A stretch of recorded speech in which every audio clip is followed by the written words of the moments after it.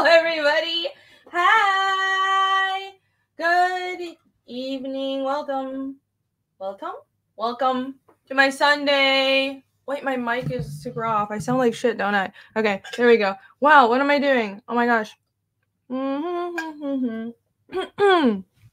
Yeah, so, I guess I'll do a draw stream, but first I have some Fiendish stuff to show you guys, because if you back the Fiendish 2.5 campaigns, I just posted an update, and the books are here. So let me show you those books. I have cool stuff to reveal, and I showed the enamel pins and the pendant also arrived, and I think I showed that on Creative Blog, but I haven't showed it on my own channel yet. So let me just talk about Fiendish first, and then I will segue, just flow into actually drawing.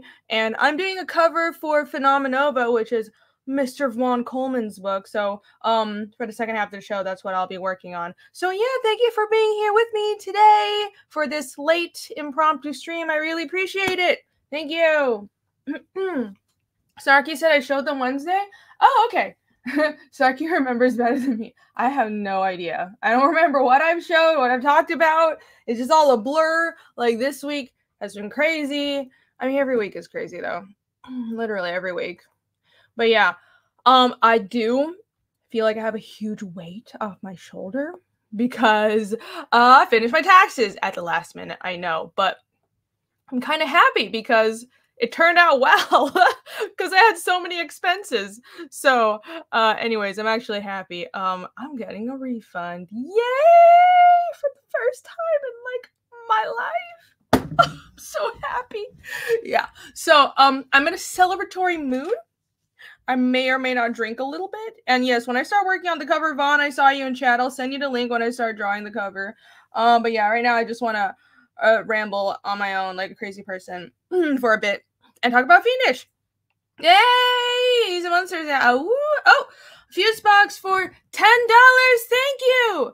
Were you wondering what happened to Outlaw Nights? Guess what? I'm back on Indiegogo. If you missed the ship to the greatest space opera series of comics, this lifeboat is ready to get you there. Awesome. Thank you for the super chat, Fuse Box, and everybody go check out Outlaw Nights back on Indiegogo. He was on the show, one of my creators roundtable shows a while ago.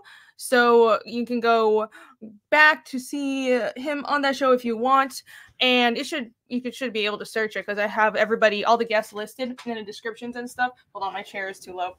But yeah, so everyone go check out Outlaw Nights on Indiegogo, and thank you for the super chat. Wait, my chair is too low.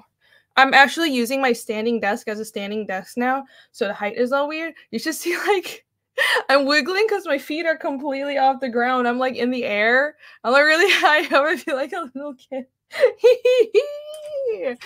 Now, you know, I could also stand at my standing desk, but it's just too much work. I actually did do that yesterday, but not now. I don't like streaming while standing.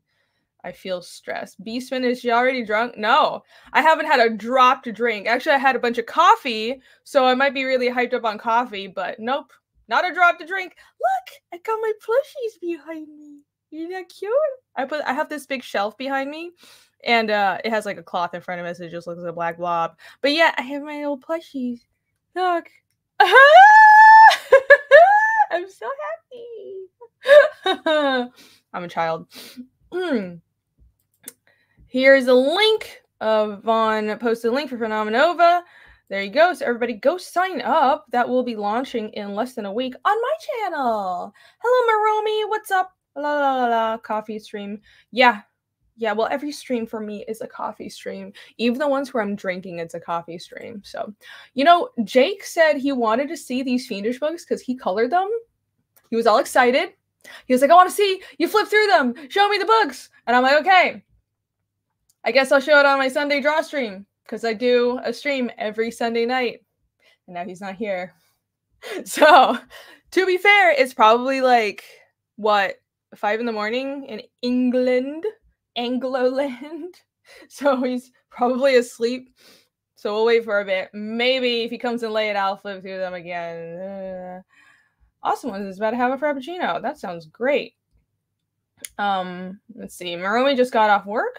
Awesome. Is that a fiendish flag? Yeah, let's pretend it's is it fiendish? It's a fiendish flag. I actually did design flags for some of the factions and countries in Fiendish.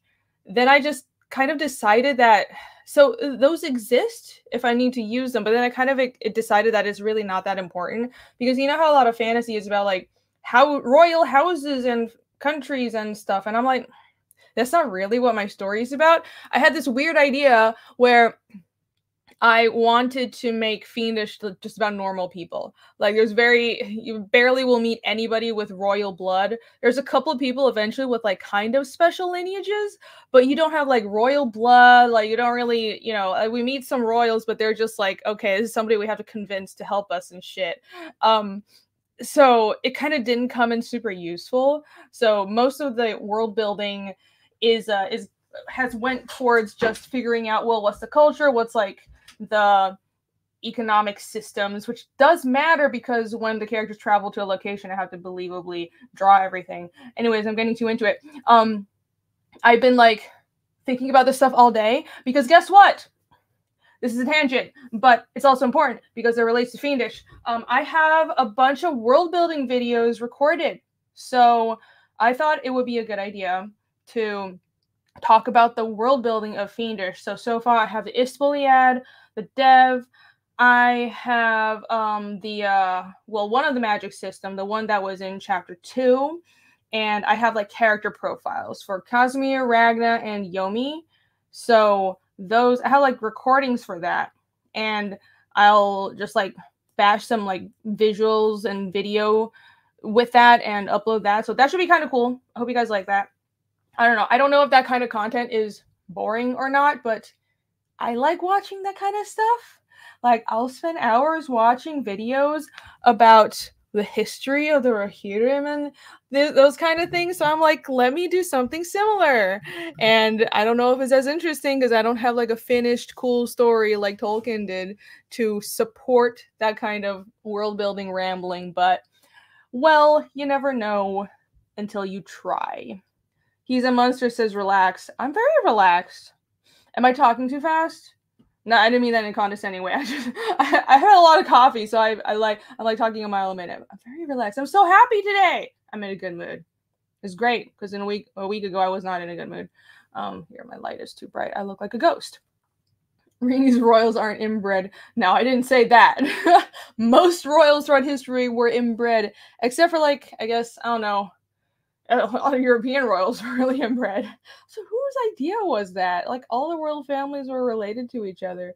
It's like I found out a while ago that Tsar Nicholas is like he was like first cousins with just everybody was German. Like British royal family was German, the Russian royal family was German, and Tsar Nicholas was like first cousins with like a bunch of Germans and the British royal family too. I'm like, so it's just like one family. Like why are you fighting each other? What the fuck? But I think like in China they didn't really have that because there was this whole system where the emperor would take a bunch of concubines, so it was like just a harem. So I guess that helps prevent inbreeding. So either inbreeding or harems. It's the way to go. Jim Alaska, keep some money in the same family. That makes sense. Yeah, I guess when they're going to war, they're not sending, their family. They're like sending commoners, so I guess they don't really mind. Isn't that nice? Josh says as we got around. The Germans sure did got around. The Germans have like covertly just been puppeteering Europe. If you look at it a certain way. No, Germany is cool. Oh my gosh. I need to go to Europe sometime. And I'm gonna go to Germany. I can't wait. All right. I think I'm caught up in chat. Does Fiendish Land have a currency? Fiendish Land is mostly a barter-based currency because it's a medieval society, but I do have coins. So if you look at the map of Arvos, we just have the map over there, but I don't want to take it off my wall. If you look at the map of Arvos, do I have an actual... I should have like an image that I can pull up and that would really help. Dun dun dun. I have this. Look at that. Can I make myself small? No, it doesn't actually let me do that. No. Lame. Okay, never mind. Actually, I'll just keep that as background. Should I? It doesn't matter. But yeah. So most of the countries it's kind of lawless, and I don't have like big kingdoms. So go on the website, look at the map page, and read the descriptions. It's mostly chieftainships and independent towns and stuff. So you don't really have a unified currency except for Drakia and Erisek. So Erisek is like a proper country. They're a little bit like Germany-ish, except the clothing is different and everything, but the vibe I'm feeling is, okay, they're kind of like the central continental power. Drakia is the merchants. They're like a merchant society, and they're really rich, so they actually have currency, and Drakian coins are a whole thing. They've got this weird shape. Oh, I can't wait to show you guys. There's so much more of the world building I've thought out. I have a sketchbook full of this stuff, so someday we'll get to it. Someday.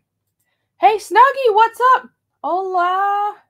That would be great. Okay, let me actually show you the books. Let me show you the books after a shot of coffee. Coffee. Bohemian, kind of. Actually, should I show you guys? Let me show you guys. Let me get the sketchbook. Hold on, be right back. Be right back.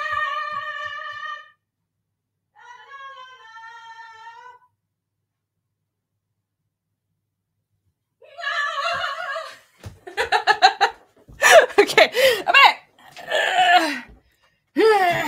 Never gonna get to showing you guys these books. Okay.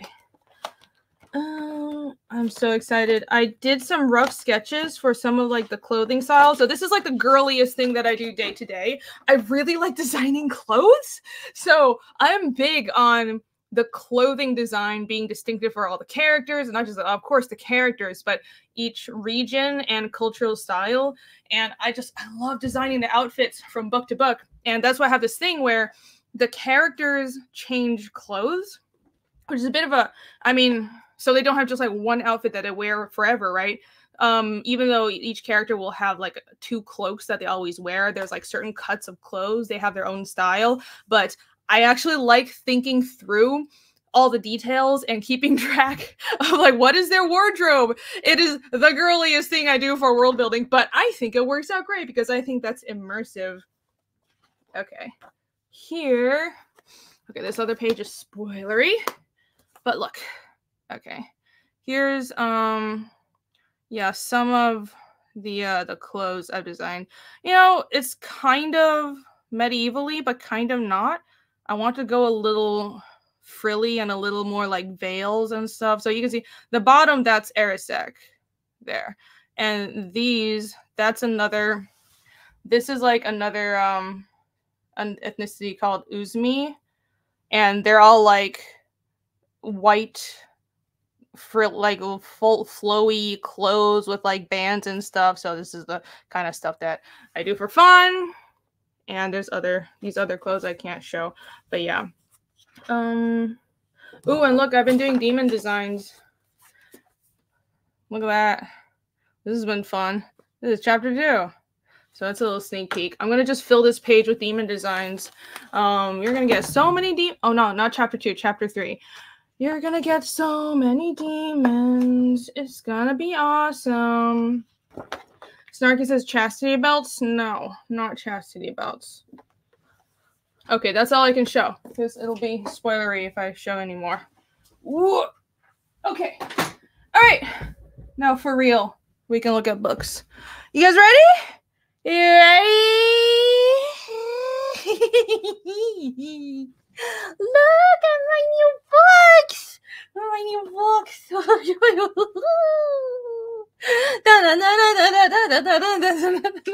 I'm so happy. Yay! Okay, I'm gonna start out with showing Fiendish 1, 2, because we did a new reprint, and it's about the same as the last reprint. All these covers, the colors turned out awesome. My printer is really good at printing colors. So if you guys know CMYK, the colors kind of usually look duller than they do on a computer screen. there's nothing you can do about it. That's just how printing works. But my printer has a way of making the colors just come off really bright, and they look so good. So yeah, this hasn't changed much since well, it's changed a little bit. Yeah, this is a second edition. So if you open it, now I have the interior has this credits page and it says second edition. So I'm keeping track of the editions now. Like the covers always be the same. I'm hoping that like, okay, so I had the campaign version, then I did another print run with this same cover, but in the interiors have some slight differences and I fixed some problems. So that was still the first edition, just with a permanent cover. So if you see a second edition, obviously that's the second edition. And I'm hoping this is like final. I won't need to edit it more. I think it's pretty good. I've come to a nice format for these books. Like I will like kind of how the front pages are formatted and the extra content. Of course, I have my Nanarsa page, and then I have like the thank you page at the end for backers, and then just a few pages of world building content. And that will be like the permanent market edition. So see world building content, which you guys should definitely read if you get Fiendish books. That content is there for you to read. So yeah, and this doesn't, I don't think you can really see it on camera, but this is soft touch lamination. It's the same kind of lamination. If you have any of the Isom books or Phil and Brandon's Lost Pages books, that like super smooth cover texture, that's what this is, and it's so nice. It's so nice. You guys will love it. Oh, I'm so happy. Yeah, I don't I was like, can we do like the really matte soft touchy kind of cover? That sounded weird, but it turned out great. And because I've usually just gone with matte before, and now that I'm looking at this, I have half a mind to want to do UV again, because UV would look so good on this. Because imagine this like just really subtle soft matte texture with shiny UV would pop so much. But yeah, I think we're fine. I think I'm gonna keep it simple. Just do the covers like this. You know, the paper stock is really good. I go with much thicker paper stock than the than like industry standard, which is 60 pound. I use like 80 pound paper at least. So this is really nice print quality already. When I do the collected editions or like an omnibus or something in the future, I think I'll save all the fancy schmancy stuff for that. Yeah, I think that's just a little more straightforward. So Fiendish 1 reprints, I got a ton of these. The store orders, if you order through the fiendishcomic.com store, will be going out. I actually already sent out a couple of them. Some people have been, because it was on pre-order, some people have been waiting for forever. So because the printer sent me a batch of the book, so I just took those out of my own stock, mailed those out. The rest will be fulfilled by RJ, along with the campaigns, which will be proceeding this week. Okay.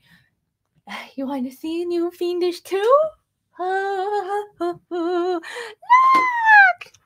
One says you want to do matte for yours. I actually think gloss or satin would work better for yours. I mean, it's just a personal opinion, but it depends on the art style. But I think a matte finish works better for fantasy, and like a satin or gloss finish works better for superheroes or sci-fi. It's not like a hard and fast rule. It really depends on how you want the world to feel. It kind of is like a shiny world or a gritty world. Does that make sense? But I want Fiendish to feel very natural. Everything is very natural textures. Everything is matte. Well, except for these covers. These are satin. But I thought, well, it's the first floppy, so I thought I could make an exception. But yeah, the Perfect Bound books are all matte or soft touch lamination, because I wanted a very natural, earthy feel to all the products. So yeah. I mean, do whatever you want. I think your artist style fits satin finishing, though. Munster says, that's what I do. There was a base here. It's just about fumble. What are you talking about? I don't know what you mean. I'm sorry. I don't understand. I don't understand. Aw, that's fucked up. Your DoorDash driver steals your order? I hope you can get your money back. That's fucked up. I use Grubhub because they'll refund me if that happens. Bear said, best lamination is scuff-free matte. Ooh. I'll ask for that next time. Yeah, I'll ask for that next time. I don't know if this is scuff-free. Probably not. I mean, I don't see... It is very, like if I scratch it like this, I don't see anything. It's very... I have no idea. I don't think this is scuff-free matte. I just remember the covers for Isom felt really nice, and the Diaz's have a similar kind of finishing. Like a varnish on a painting. Yeah. Yeah, I'll check that out next time. Hey, JW Learning! Hello, Wolfler! Hello, Wolfler! Okay, look! Dun dun dun! Look! It's the permanent cover! Oh, it's so nice. I'm so happy how it turned out. This is one of those covers that it's weird. I don't think it works very... I mean, it's fine as an illustration. Actually, didn't think it worked very well as an illustration, but as a cover with the title text, it worked really well. If that makes any sense, it probably doesn't. But yeah. So this is the permanent cover for chapter 2, and here's the back. And this is the back cover was by my colorist Nick. He's done all the back covers for the permanent edition so far. So this is also his drawing. He's got this very cartoony, loopy style, and this is also by him. So I like consistency. So the permanent covers, I'll always have Nick on the back, and I will be doing the permanent covers. And I also like how these covers for the perma covers are a little more story focused. It was kind of unintentional, but I think I've settled on this general vibe of the campaign covers are more flashy. Like that's the cheesecake covers and the action covers, and then the permanent covers, the market editions are more, okay, this is more of a story-based cover, if that makes sense. Like this is something that actually happened in the story, or it's like an illustration that reflects story content more. And I don't know, I like how that works out. I like that approach. So I think that's what I'm gonna do. So yeah, hope you guys like this. Oh, this makes me so happy. These colors look so bright in person too. And this is also second edition, so you can see. So yeah, I have like the black and white covers as sort of like the copyright page here, and it says second edition. So there you go. And yeah, extra content. Here is, I changed how the Nanarsa works. So remember in the campaign editions, when Ragna and Cosmere was speaking in Nanarsa, I had the translation right there on the page. Like right there on the page, but I took it out and put the translations in the back because I kind of didn't like that. It's fine if I did it once, but I think going forward I mean, is it a pain? Because they're going to be speaking Nanarsa a lot going forward. It might be a pain to like force people to go to the back. I think I might do like a translation card to make your lives easier, because I want to use the Nanarsa, but I also don't want to handhold people too much. So I think I'll just have a separate card, so you don't have to flip to the back of the book. You just have a card that you can look at, and I think that'll be better. It's just something about I want the actual text on the page to be Nanarsa, because the point is the other characters don't like Iskil and Yomi don't speak Nanarsa, so it's just Cosmere and Ragna speaking to themselves, and eventually other characters get a decoder ring. Yeah. No footers. I could build in footers. So for chapter 2, I didn't build in space to add footers. That's also the problem. But yeah, going forward, I could also build in footers. So kind of like how the Ghost in the Shell comics just had, if you read the Ghost in the Shell comics, the margins of like every page is just filled with like world building material and notes. So I think I could do that, or I could just do a card. I like the idea of a card, but yeah, I'm trying to find a balance between being immersive and indulging in my world building stuff, but also not making my readers go crazy, because I want you guys to actually enjoy reading it, and it's like, I don't want it to be a painful experience. Okay, so that's Fiendish 1 and 2. Yeah. TC said you can make the Narsa cards fancy. Yeah, it could just be a free item that I give out with the Fiendish was I could just like print a postcard for really cheap and just, you know, have it included in the books from now on. So yeah, because I think I'm just finally about done laying out chapter 3. I've done some pencils, but I stopped working on the pencils to refine the layouts. I've done so many iterations for the chapter 3 layouts. Right now we're at 64 pages, and it's great. It's great. It does end on a cliffhanger, but we cover a ton of story content. There's several major reveals. It ends on a cliffhanger right before a battle scene. So chapter 4 will start right at the battle scene, and then we go through to the end of the characters going to Dorvo. So that's my plan right now. But yeah, there's quite a bit of Nanarsa going forward, I realized, just because I feel like, oh, it's more natural if certain characters, like especially Kazumi and Ragna, they would speak that way to each other. So yeah, I'll do the cards. I'll do a cards. Some notes are fine. JWS, I just got sent a Ragna bookmark, sent a couple weeks back. And purchased a catch-up package. Were you supposed to get the bookmark? Yeah, no, it wasn't sent to you by mistake. I sent an extra bookmark as a treat to Australian and Kiwi backers because you guys had to wait so long, so I felt bad. Yeah, so I told Bancroft to send you guys like a bookmark and a sticker. Yeah. Yeah, because the Australian and Kiwi, because the shipping is so ridiculous for Australia and New Zealand, we had to wait to the very end. So all the Australia backers were fulfilled last, and I just felt kind of bad because some people were really anxious. So there you go. It's fine. That's meant for you. You can keep the bookmark. Yeah. Chapter 3 sounded like you'll behave. I was so proud of it. Oh my gosh. I want to show you guys. I figured out, you know, when you kind of figure out a style, like I figured out a style for Fiendish, especially in chapter 2. I think I honed in on a certain style, but I think I refined that even more, if that makes sense. And I just had like a ton of breakthroughs in the designs because I swear to God, the designs for especially some of the antagonists have been killing me for years. For years. I couldn't figure out the main antagonist we don't see till 4, but I'm like, I need to figure this out. We see some of the secondary antagonists in chapter 3, and like the designs, it just, I couldn't figure it out. It was always just generic fantasy person, and I couldn't figure out how to push it. I got it. So I think you guys are gonna love it. And all this other stuff, like artisty stuff that I'm really proud of, like I'm using the environments more. I want to make a point for the fight scenes to use the environment, and when they're traveling, the environment changes, and I'm if you pay attention, like the landscape matters and everything. Let's be like really properly nerdy about it. So it's gonna be great.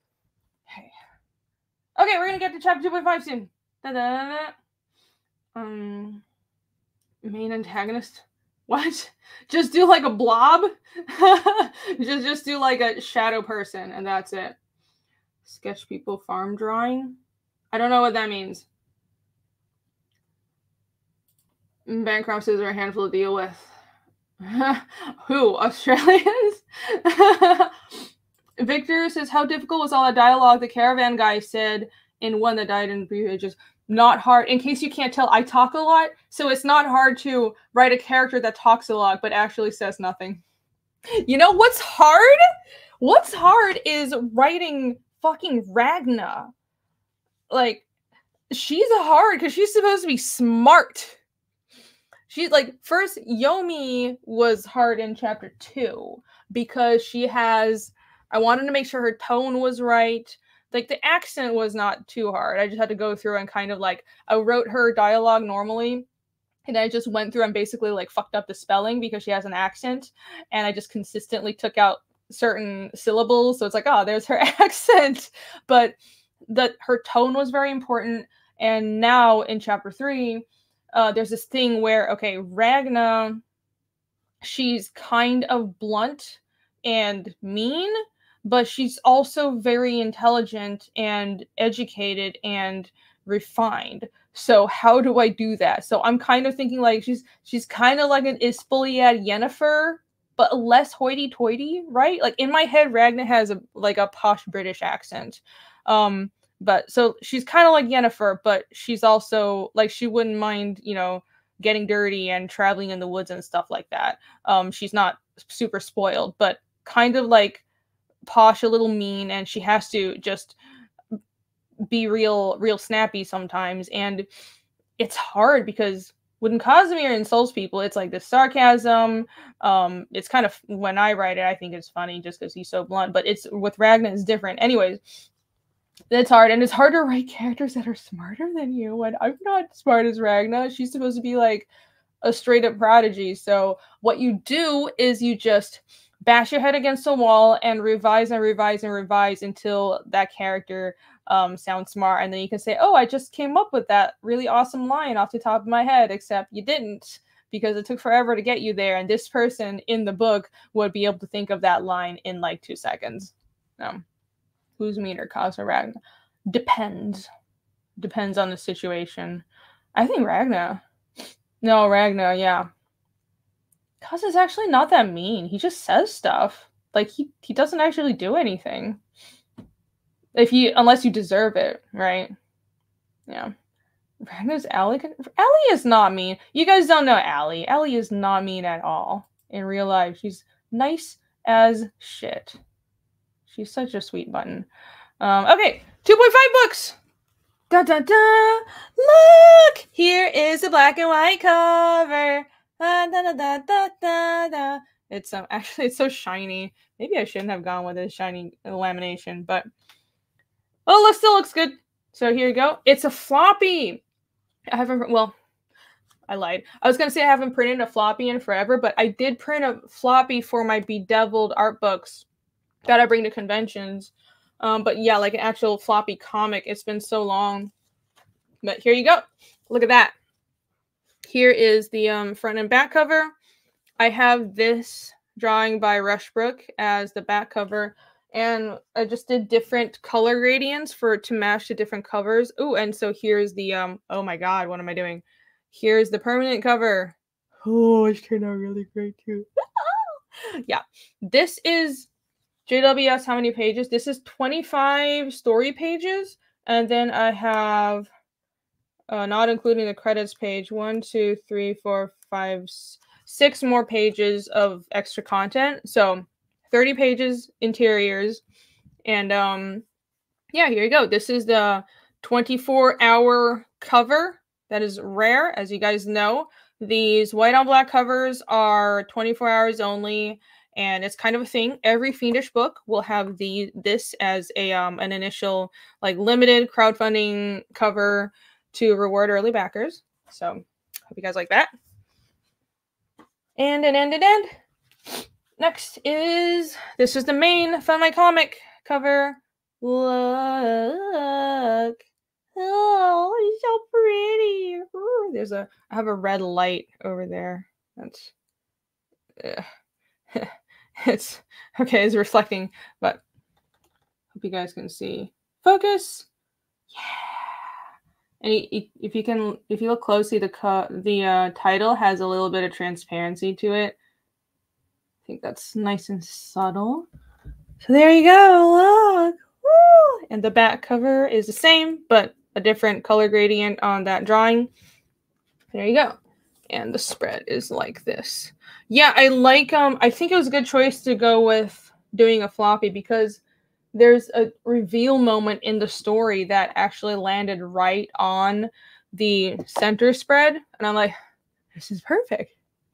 I didn't even plan it this way. It just happened that the midsection of the story was the climax, right? And it's, I mean, that's just story structure. And I'm like, oh, it's perfect. And it's like this really bloody, gnarly scene. So I think it turned out perfectly. Yay. Happy. And no typos so far. Good job, me. No typos. So there's the main Fun My Comic cover. There you go. Oh, yeah, this is out. Just hit myself in the face. Retard. Oh, this is by Michael Rushbrook. The art is by Rushbrook, and I did the colors, so I'm gonna stab my eye out someday. There you go. Thank you. Stop overthinking everything. Overthinking is my fucking middle name. That will never stop overthinking shit. If Allie finds a typo, she'll stab me. She will. She actually will. She gets so mad at typos, but it's good. Like, okay, Allie is so critical of typos, and my team, my colorist, and like everyone else on my team, but especially my colorist, is like really blunt, and is just like always has a problem with everything in a story. It's very hard to please. So I like having harsh feedback on the team, because I'm telling you, no one is going to be harsher on Fiendish than my own team, okay? And that's a good thing, because it's annoying while I'm trying to get things to work, but that also means the product will be good, and I'm sure that they will catch my shortcomings.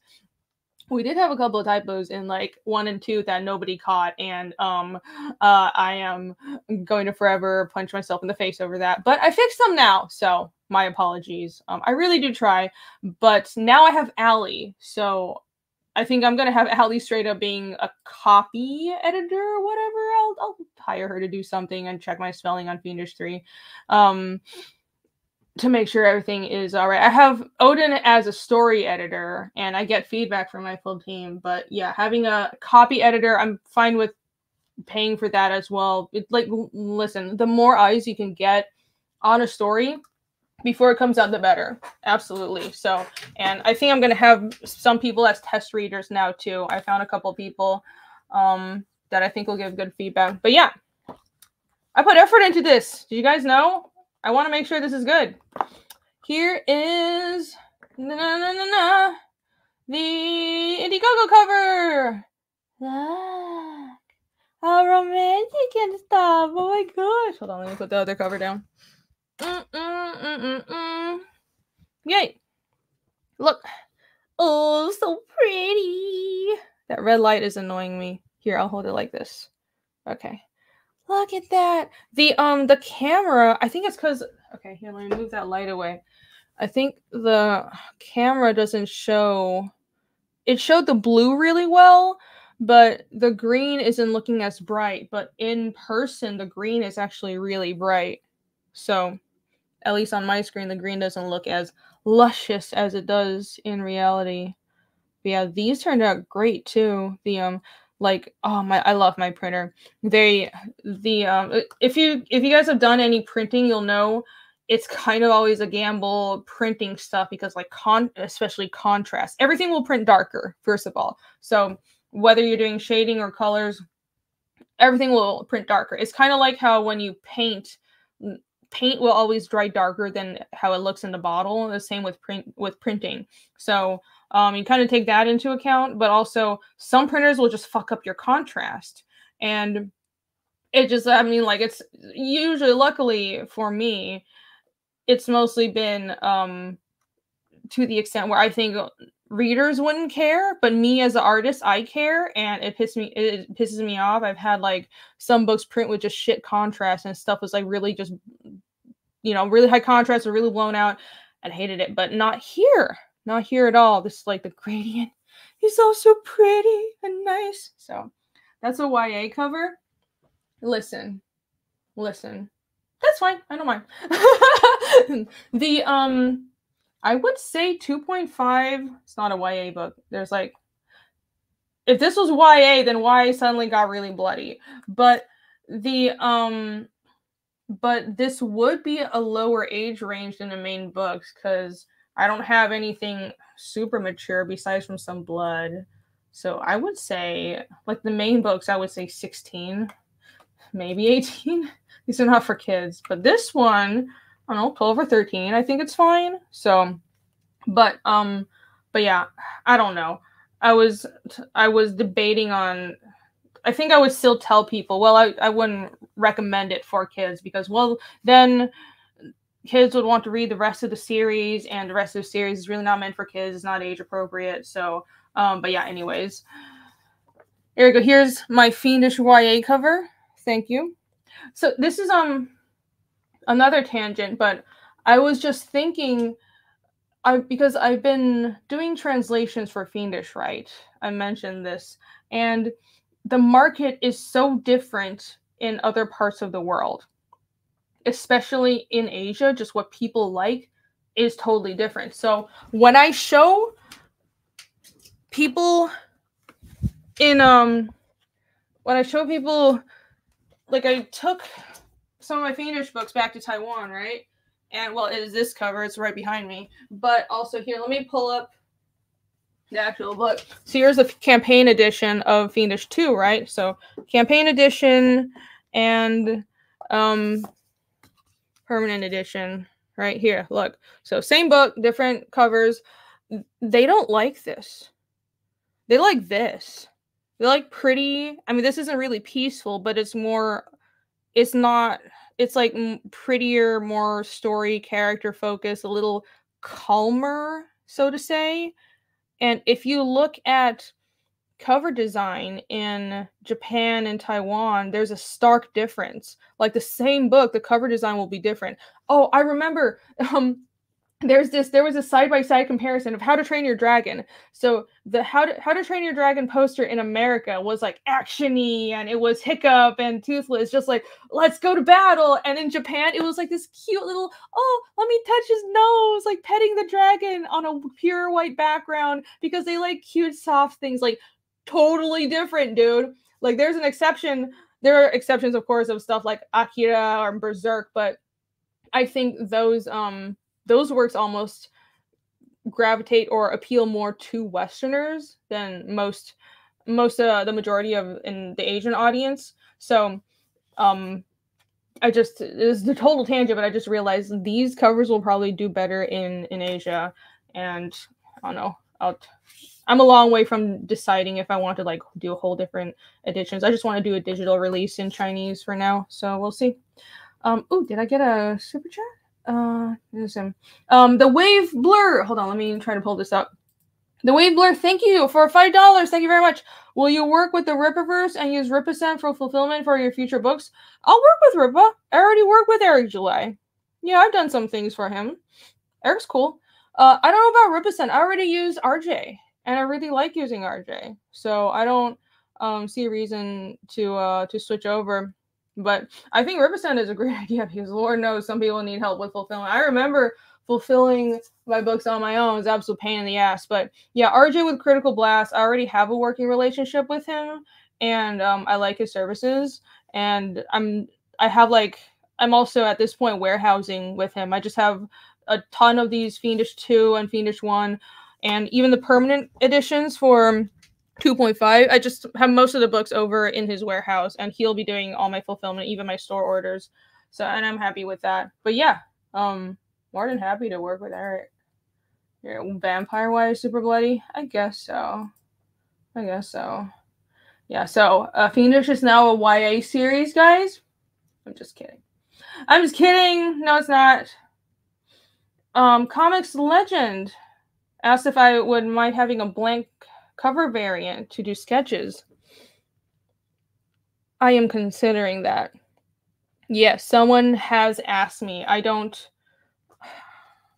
am considering that. I don't know how many people would be down for that, but I might as well offer it, because I can see having, I'm sure I can work out with my printer, because they're great to find a kind of cover stock.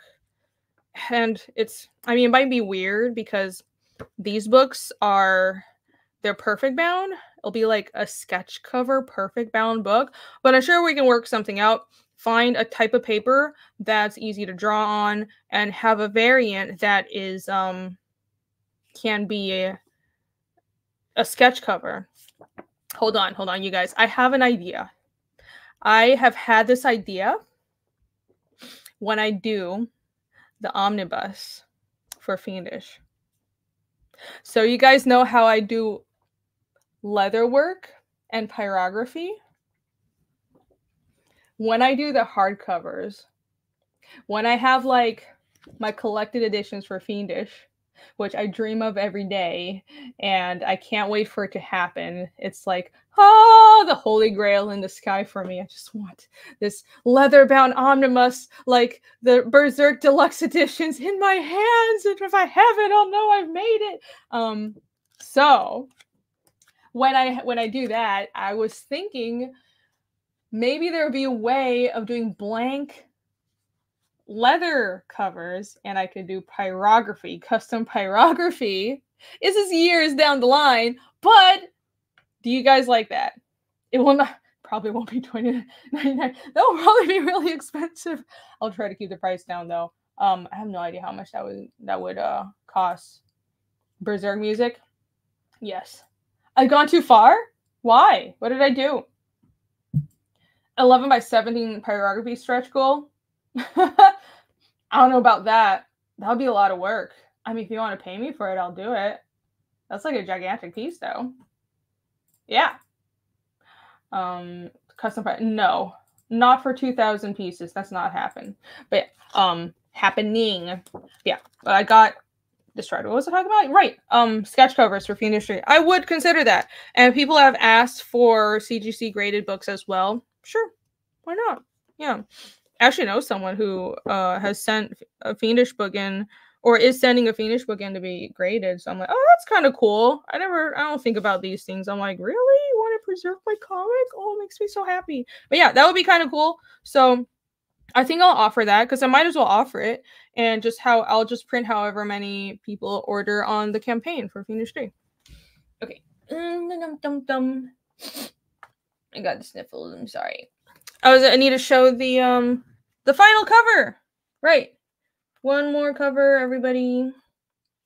Where is it? I lost track of everything. Dun dun dun. And here. The perfect YA cover. A dead animal and a half-crazed boy covered in blood. YA, everybody. So here, this is the permanent cover. This wasn't on a campaign, but if you order 2.5 on the store, which you can order it on the store now. So I still have it set to pre-order, but I'm going to change it tomorrow because it's not pre-order anymore. We're fulfilling. So if you order this, it'll immediately ship out. We'll be starting shipping all through this week. And by the way, so the enamel pins and the pendants for 2.5 are still in production, so we'll just start shipping book only orders first. So we're still going to start fulfillment, and when the pendants and enamel pins come in, then those orders will go out. Yep. And Z says Thorfinn cover. I guess he does kind of look like Thorfinn. I didn't have his braids showing because Casimir has these braids, so I'm like, he does kind of look a little too much like Thorfinn, doesn't he? I think I'm gonna, maybe in like the second edition, I'll add a braid. I'll be like, this is not Thorfinn. I don't mind. I love Vinland Saga, so whatever. Yeah, I'm very proud of this cover. He's so pretty. Oh. And here's the back cover. So the whole thing is like this. Yeah. And this will be permanent forever. The forever cover for 2.5. So there you go. Yeah. Marumi linked the shop. Thank you. The shop is fiendishcomic.com/shop. Nice and straightforward. And if you go there, I recently revamped the website too, so it'll be fun to check out. Go take a look at the new landing page. I have some content up on the blog, and I reorganized the shop and also have 2.5 up on there. And you can just buy 1, 2, and 2.5 from the shop. So go take a look. I pay for this website every month, so please go buy some stuff from me and help me out. Hey, Max! Hello! What's up? Max says the colors are great on these. Thank you so much. I'm glad. Yeah, my printer did such a great job. I'm glad you like them. They look even better in real life. So nice. Yeah. So yeah, there you go. Hope you guys like it, and I really hope you guys enjoy 2.5. It's gonna be awesome. All right. FK says I have a super chat. Oh, okay. Hold on.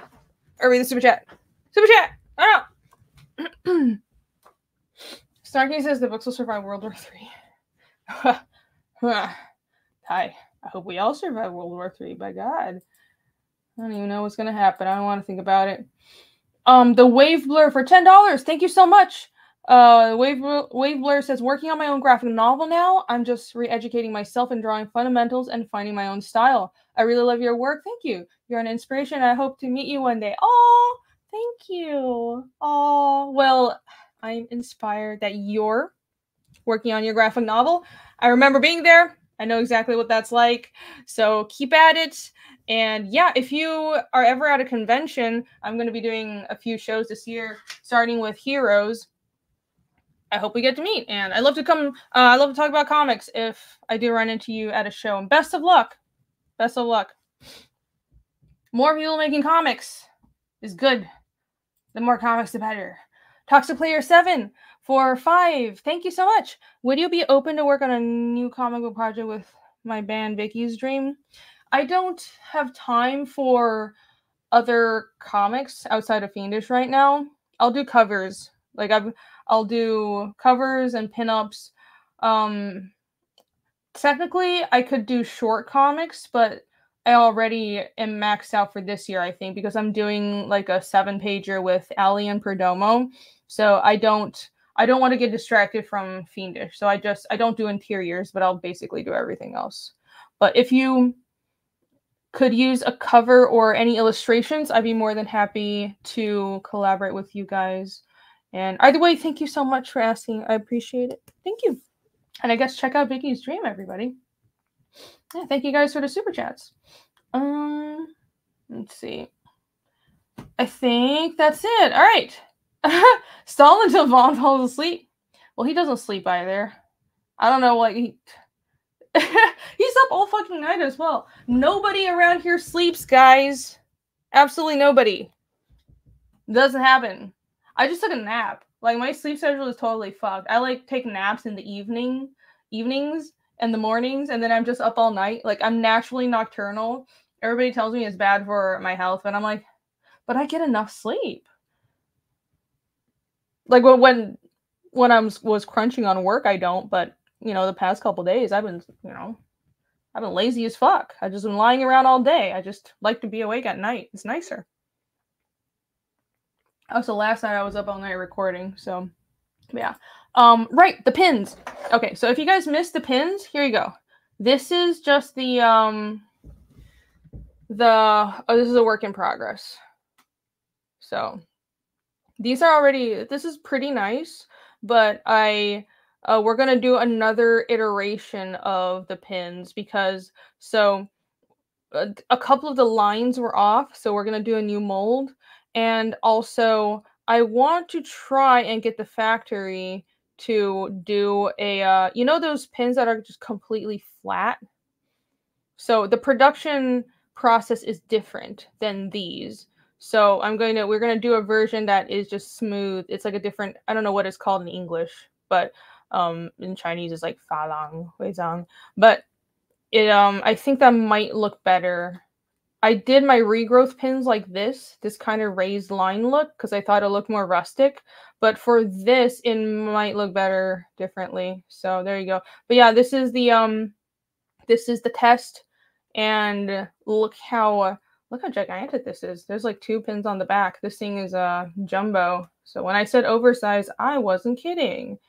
Now that I'm looking at it, I'm like, you know, maybe I could do another version where it's like spins, because I wish I thought of this earlier, because it has this plate on the back. I could separate it, but yeah, it's too fancy. Whatever. We're already in production. So yeah, there you go. Those are the pins. And here are the pendants. That is a glowing trapezoid that you guys can't see. Here. There you go. These are the metal pendants. Focus! Jesus. Okay. There, look!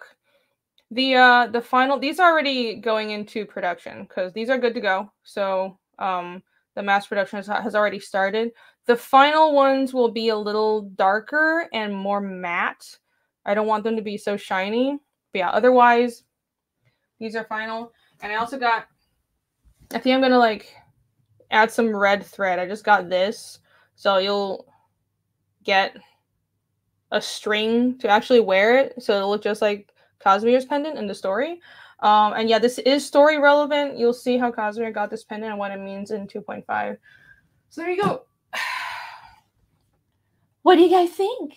I don't remember showing this on Wednesday, but I guess I did. Saga says my pendant is staring at me. Staring into your soul. Is it a red thread of destiny? What? Like in your name? I don't know what that is. Oh, red thread is a podcast? I have no idea. Yeah, let's see. I think, oh, you like the embossed pins? Yeah, I like them too, but I'm just gonna do a test with that other style to see how it looks. Yeah, that probably means people who order the pins have to wait a while longer. But hopefully it's not too much trouble. It's I want the pins to look good. I want to make sure these look good, and I would rather do some more iterations. So my apologies for the wait, but these are going to look awesome, and I am determined to make them look amazing. All right, I think I should like start drawing or something. Is that a good idea? Should I draw something? Like I said I would. Maybe I should do that. Oh, Wendy Goon's podcast. Oh, I didn't know you had a podcast. I like Wendy Goon. I don't follow him that closely. Cool. Wendy Goon's cool. I like Wendy Goon. Comments Legend asks, when is the launch for Fiendish 3? I don't think I'm going to launch until next year. And the reason for that is I want to make sure a lot of the work is done. And I also want to plan chapter 4 along with 3. Not work on it in tandem, so to say. I mean, 3 is huge, 64 pages. It's about the same size as chapter 2. But I want to do the layouts for 4 because 3 and 4 are kind of like part 1 and part 2. So they have to connect and everything has to flow. So I want to, at least get the layouts for 4 done. And I also want the majority of the work to be done before I launch. So that does mean a longer wait. I don't know if that's good or bad, but I think it'll be fine. Because, I mean, I remember, I've heard really you shouldn't wait too long between campaigns. People lose interest, but I'm not going away. Like, I'm doing a lot of shows. I'll be showing work for Fiendish.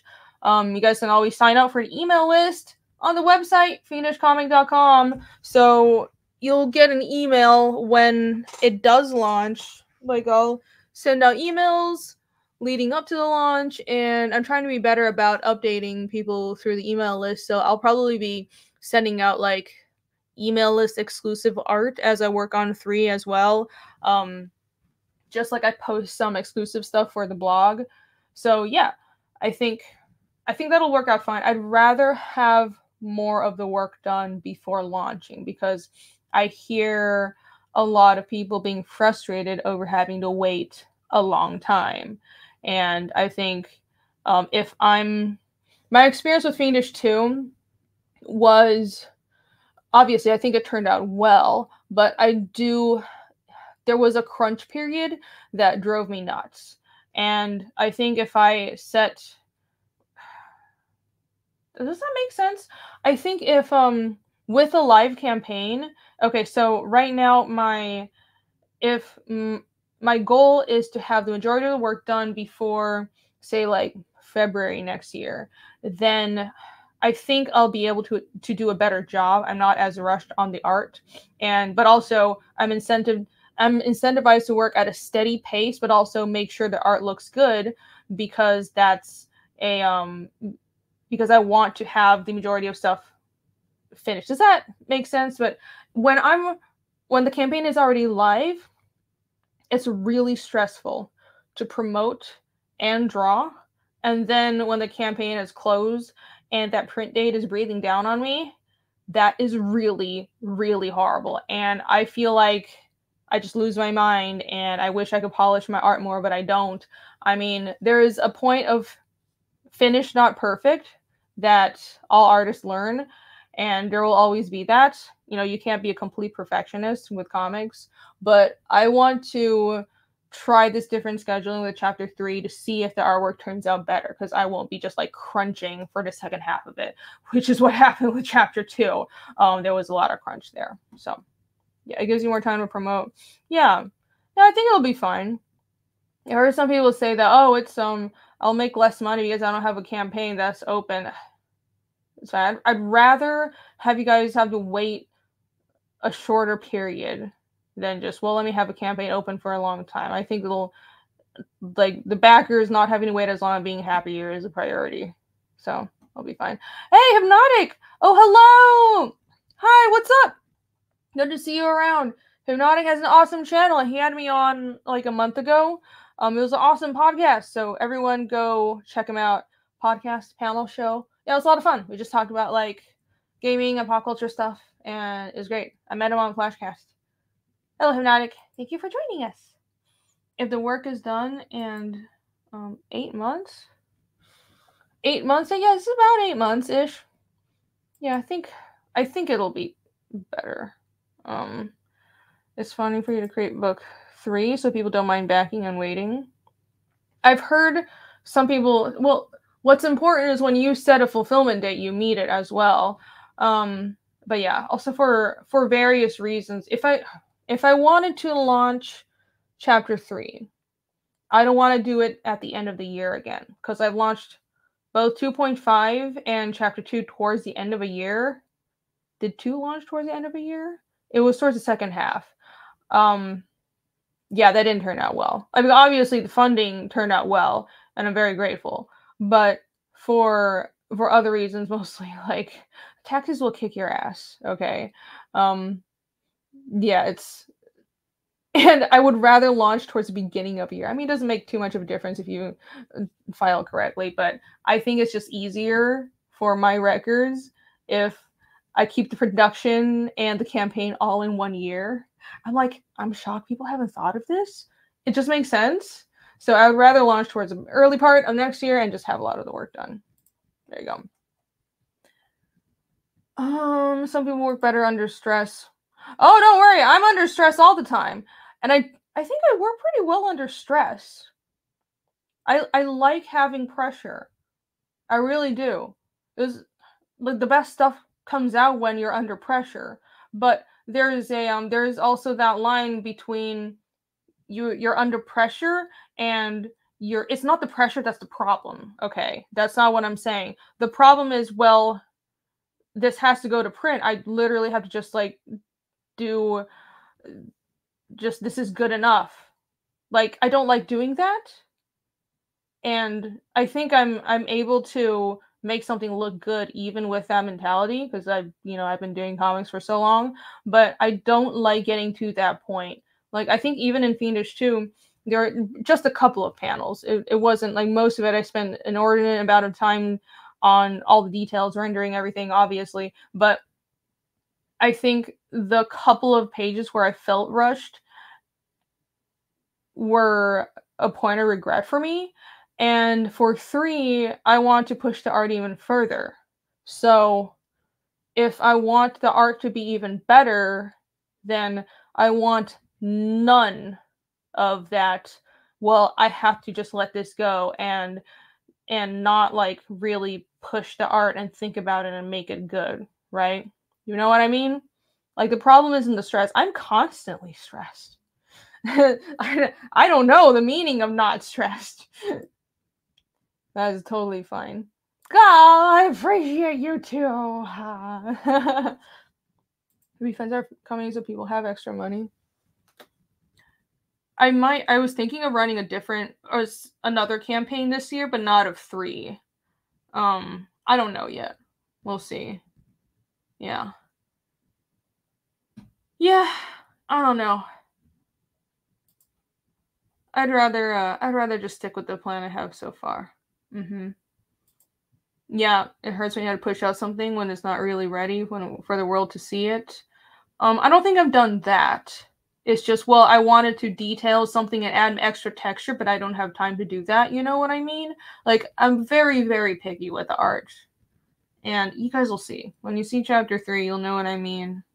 Like, I have a whole bunch of other stuff figured out. There's a new way I want to draw the runes and everything. Could I do 1.5 this year? Maybe. Maybe. I do have a story. And if Rushbrook has the time, and if he doesn't, I guess I can find someone else, but I would go to Rushbrook first, and he's fast, then maybe. Would you guys be open to that? Because I didn't want to do 2.5 stories back to back. I thought that was like, probably that would be annoying for backers, right? So I was going to tack on a 1.5 story to chapter 3, because I have a 1.5 story that is a flashback to Yomi's past with the caravan. And it's really cool. And I do want to do it. But are you guys me annoyed if I do like a 1.5 right after 2.5, or feel like, where's the main book? I mean, the main book is coming next year, but yeah, let me know. I'll put up a poll, and then I'll actually open Photoshop and invite Vaughn, and we'll start drawing. Okay. Yomi's past, yeah. Yeah, it's it's a flashback to her time with the caravan. It's actually from the perspective of another character, but it's kind of, it's weird. It takes place in Drakia. I'm not gonna spoil everything, but it's kind of a heisty story. It's cool. It's cool. It's really different than the other Fiendish stories, but we get to know Yomi and some of the other characters from the caravan well, and I think that's important because I realized, like, I wanted chapter 1 to be really actiony, so I totally didn't spend enough time with the caravan at all. And it's like, oh, these guys die, but you don't really care because you don't know them. It's just like this one fat guy that talks a lot. So I want the readers to get to know these characters, even retroactively. But I want it to be natural because I want it to be within the framing of an interesting story. And we get to see Yomi when she was younger with some of the other caravan members. And one of the caravan members survived. So he's coming back far in the future. So, and that matters. So I think it's better to like, the story will be better with 1.5 introduced at this point. Also, there's like a couple of things that I think would be it's kind of like how when you read 2.5, you'll see what I mean. There are some things that I establish in here that'll matter in 3, right? Like just small things, mostly world building. Same with 1.5. So yeah, there you go. Adam, hi, Hale, what's up? JW spoilers. Not really. Not really, no. That's the general vibe of the story, but I'm not going to tell you what it's actually about. Jobstar, so you sounded good for... Wait, does this sound better? Have I been sounding like shit this whole time because I never talk into my mic? I'm so horrible. I go back and listen to my streams, and I'm just like... because I never talk into my mic. Yeah, he lived. He faked to get rid of me. Oh, that'd be fucked up. Slightly fucked up. Awesome. All right. Yay. Another 0.5 just means more breathing room. Okay. Well, if you guys really don't mind. Okay, I'm gonna put up a poll, and then I'll invite the young lad and start doing some drawing here. Okay. I'm gonna talk about another book. Other than Fiendish. You sure? You don't need to hear me any louder? Am I loud enough? I'm not sure I'm loud enough.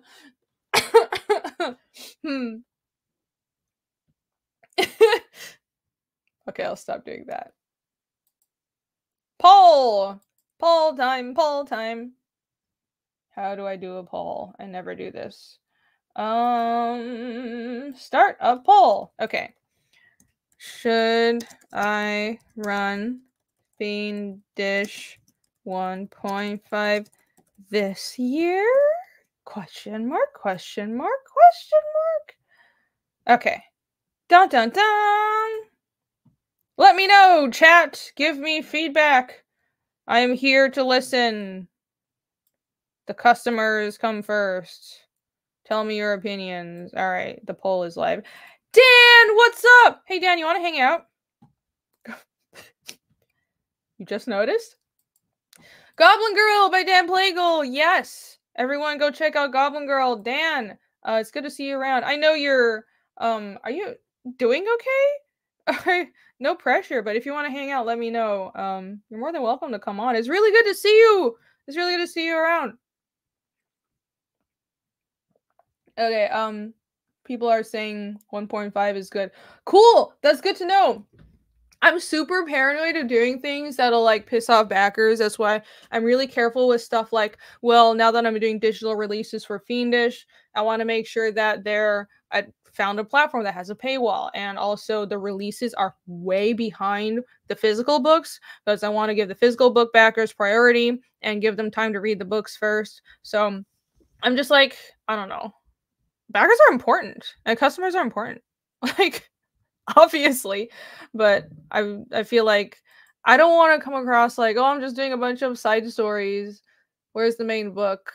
But it's gonna be fun, and people really like Yomi, and I love Yomi. So yeah. Keep the interest or Fiendish alive. Okay, I'll do that. Let's see, what's the poll so far? Oh my god, 80, almost 80% yes. Okay, I guess this is happening. Well, there you go. I will talk to Rushbrook. You guys just got him more work. I was gonna hire him anyway, so yeah, I'll send you the link, Dan. Un momento. I'll send you the link on Facebook, okay? Join me. Join me. Join me. There you go. Listen. Listen, sir. Listen. it still hasn't registered sometimes that people want my books. I'm very grateful, don't get me wrong, but I'm like, I don't realize, I mean, it's great and I don't want it to ever stop, but sometimes I'm like, what? People want my comics? I spent so long drawing comics and nobody was interested. People want to buy my stuff now? Okay. Vaughn, you have the link too. All right, let's actually start working on some Phenomenova and reveal this cover that I'm going to finish inking before the book launches in 5 days. I can do this. I can do this. I can do this. TC says I'm a George R. R. Martin. Well, I don't know. I think he's a way better writer than me. I hope I'm more disciplined than him, though. No, he's a really good writer. That's high praise. I appreciate it. Thank you for the links. Yay! Okay, let me pull up Photoshop. Hey, Dango Solo, what's up? Dango Solo, you missed the books. Here, I'll flip through them real quick. Look, the Fiendish books are here. The 2.5 books. Dun dun dun. Hold on, not that one. These are here. This one that is the technically the Down Goes Solo cover, because he gets the original art for this one, or the original sketch that this was based on. And here's the Fund My Comic cover. Fund My Comic campaign cover. And here is the black and white cover. Yeah. Look at that. Isn't that nice? And also here's the permanent chapter 2 cover. They're here. They're here. My babies. They're here. I'm so happy. Oh, they're so pretty. And here's the back. Pretty. Oh. Okay. There you go. Da-da. All right. Yes. I'm so glad that these are here and they're done. I hope you guys like them too. I know you guys will enjoy 2.5. Can't wait. Okay. Black and white is your favorite? I love the black and white covers. They're fun to design. I actually have all of them planned out. They might change as the story progresses, but I do have the further point, not point 5, what? I do also have the 0.5 chapters planned out, but I have the black and white covers all planned out and everything. I have because they're also really useful. Like they look great on merch. So I'm like, oh, I'm so glad I decided to do these. They're wonderful on just shirts and mugs and stuff. Please title it as Naoko Song. I should have thought of that. Yes, I should have thought of that. GRM can pour out books besides the one people want. Yeah. He's been working. He's not unproductive. You know, he does a lot of stuff. He supervises House of the Dragon. He did a bunch of the world building for Elden Ring. Was it Elden Ring? No. Was it? It was Elden Ring, right? I don't play video games. And he did a bunch of other stuff. He's been working on what do you call it? Wild cards, right? Like he's writing, just not writing wins. So, and I'm sure it's hard. I'm sure it's a very difficult endeavor because these are very complicated books. But by God, it's been 11 years, sir. My soul is tortured. 11 years. 11 years. He did the world building for it, though. He didn't do, the writing. I think they hired him to do the world building, and then I heard he just built the world, and then they, the actual writers and game designers were, not fucked it up as in messed it up, but they purposely destroyed it as part of the story, right? Does that make sense? Don't go full George on us. I'll try. Well, it depends on what kind of George. The deep connectivity, everything is connected and all kinds of character minutia everywhere and cool character arcs, that George, or never finish your main books George, because these are different Georges. George, if you see this, I love your work. Please give me wins. Dan is here. Hold on. Let me put on my headphones. Hello, sir. Hello. Hello. Hold on, I can't hear you. Give me a second. Okay. Can you hear me? Da da da. Is this working? My audio? Speaker. Yes. Okay. Wonderful. Dan, how are you doing?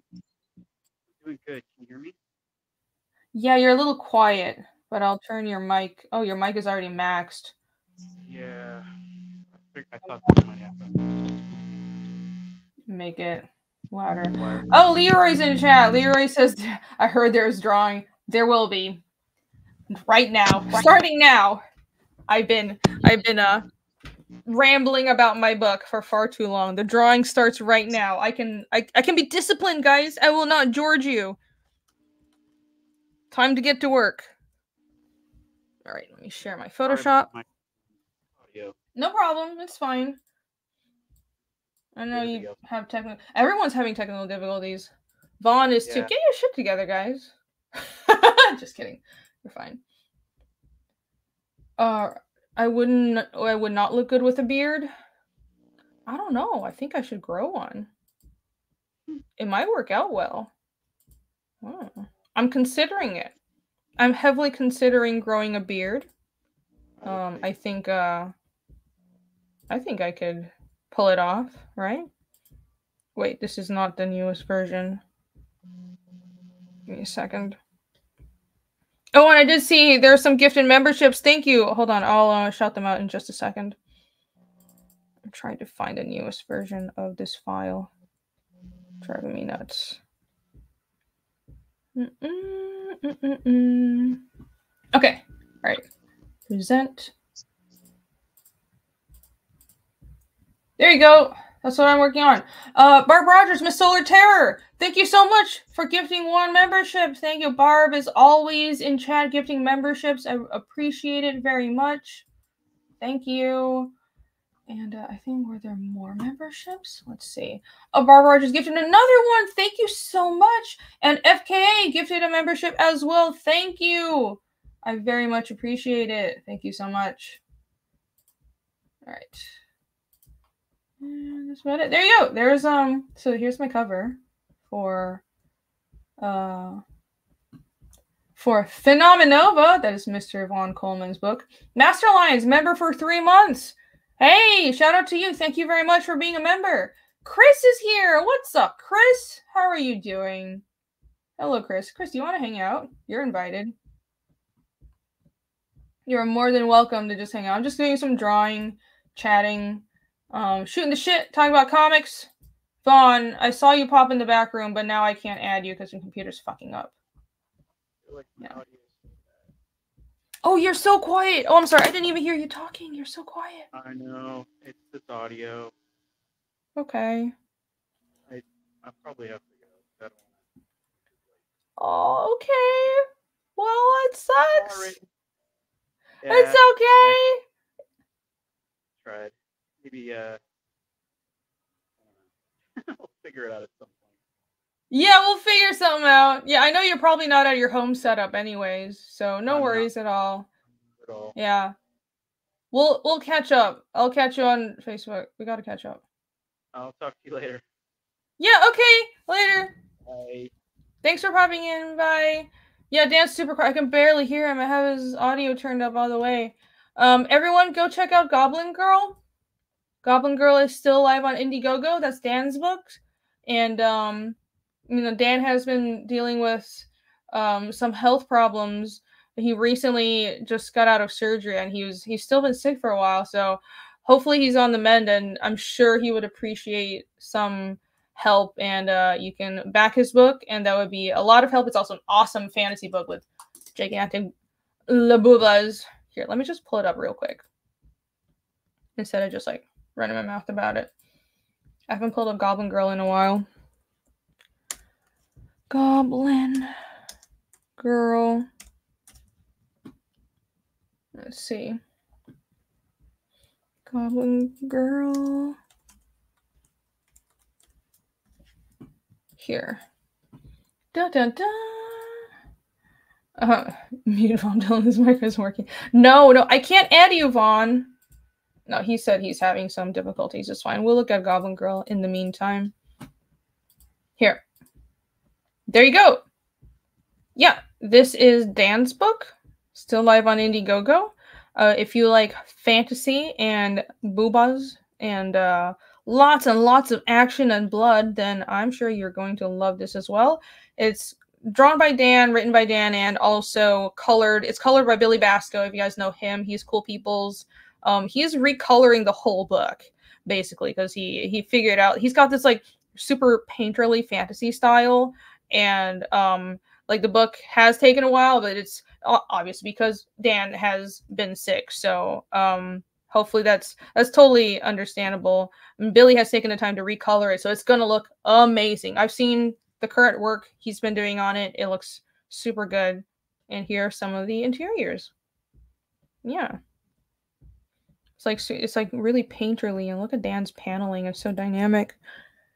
Here, let me post a link in chat. Goblin Girl. There you go. There's a link.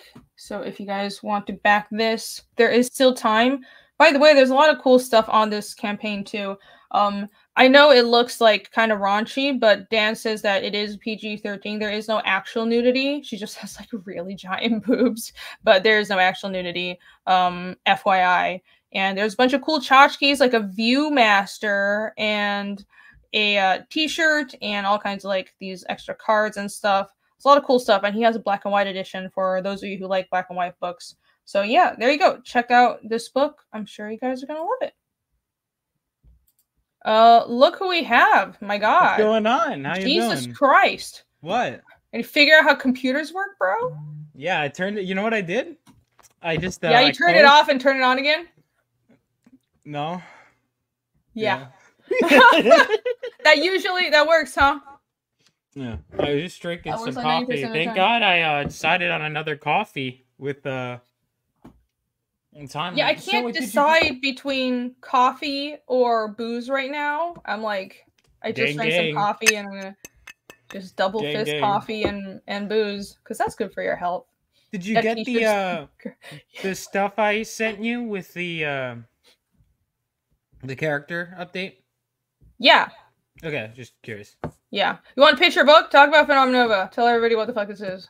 So we are less than 1 week from launching, guys. Phenomenova is set 20 years after World War III.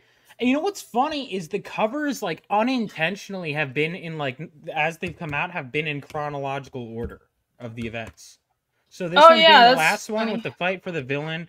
The last one, I don't know if you saw, Juju just turned in her cover. But it's basically set 20 years after World War III and follows the idealistic son of a war hero who's struck by lightning while holding a mysterious crystal, and he strikes out on his own to become a superhero in a makeshift costume like the heroes that came before him. But he finds himself in way over his head fighting a supervillain at a nuclear reactor that's totally out of his league. All right.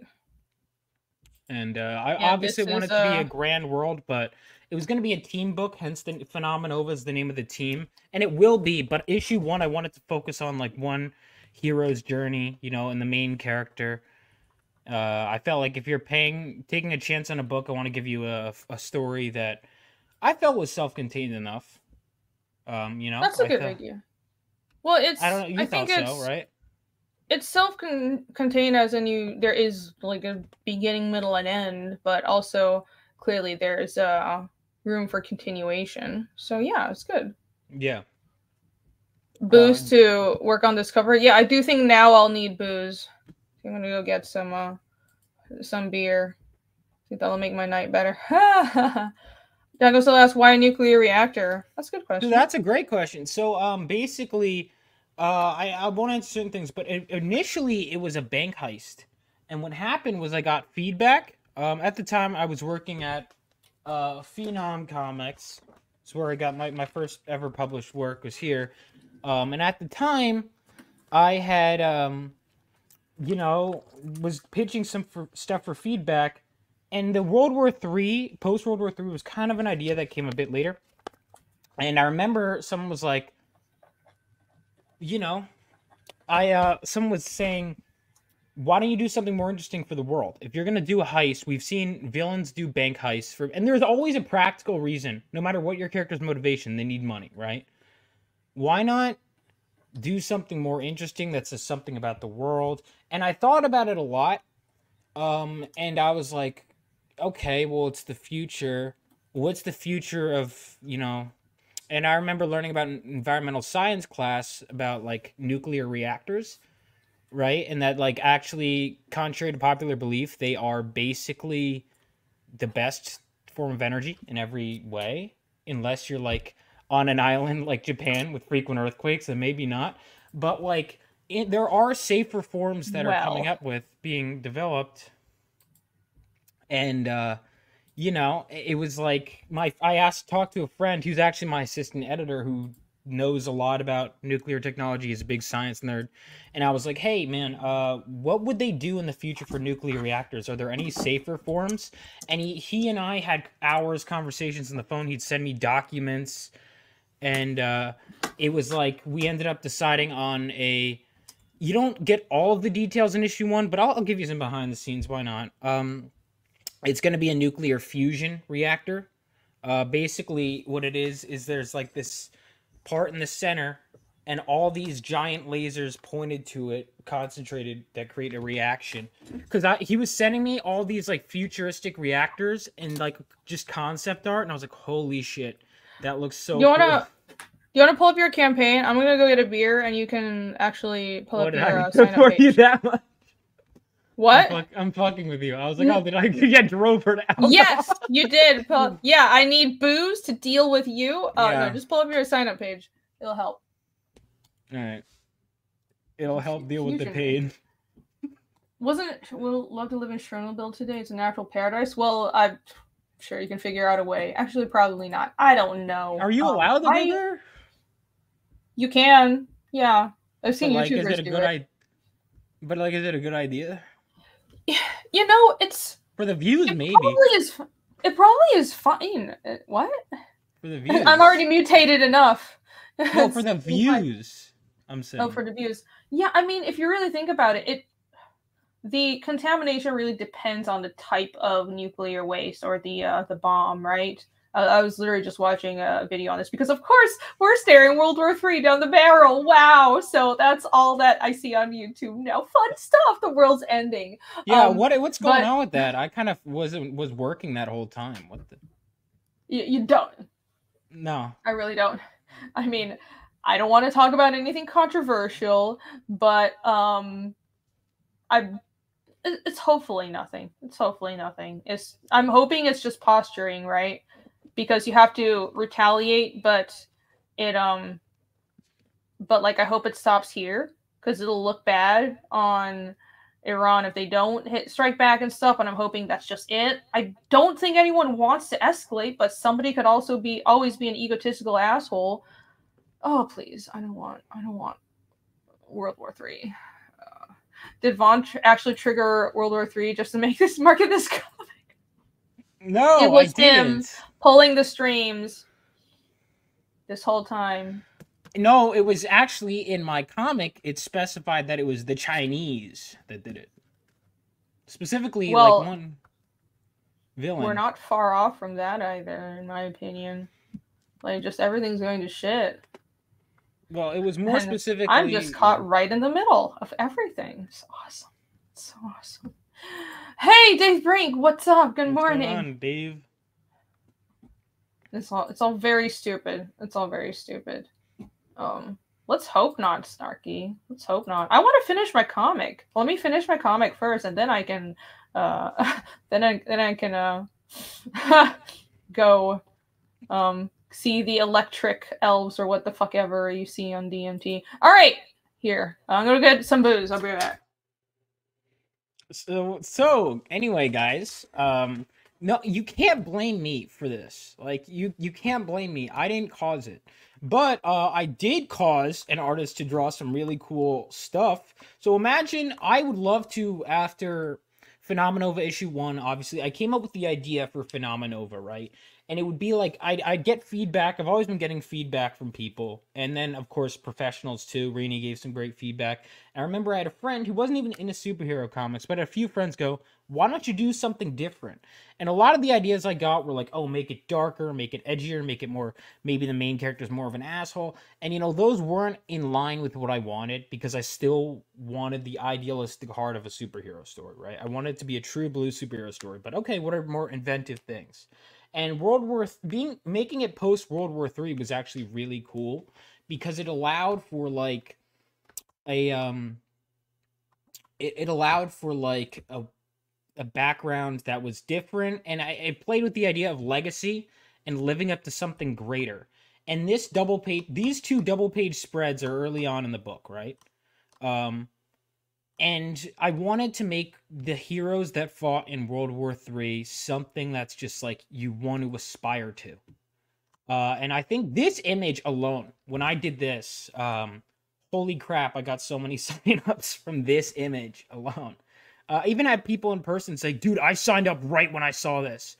And as I was planning the World War III background, I was as I was planning out the world history and how World War III unfolded and who the heroes that fought in it and the villains, I was like, this in and of itself is a story.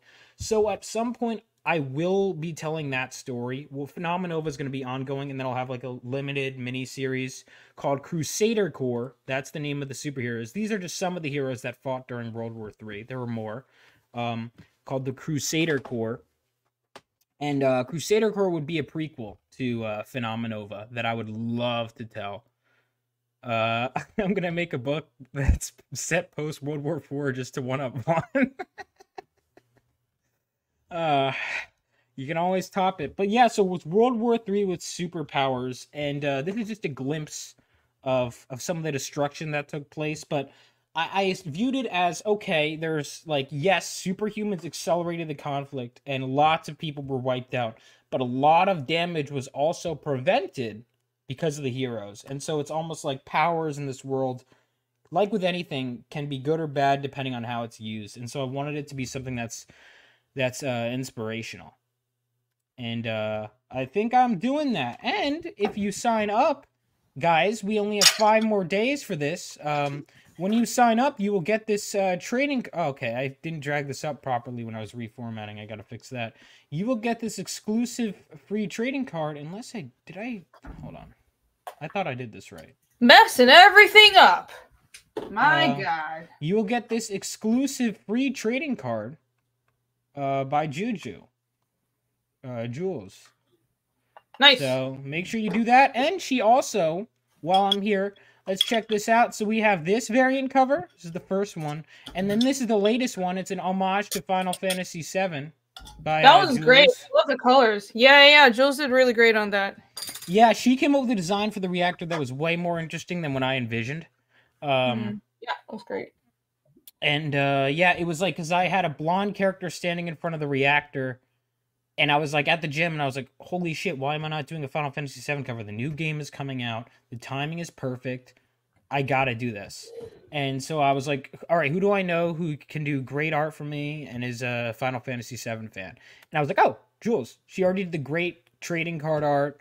I like the way she draws my character. And what's cool about it too is every bit of art she drew is something that, wow, because the interior artist is continuing and so is the colorist while these cover artists are doing it. And she finished this like right before my artist got to the reactor pages.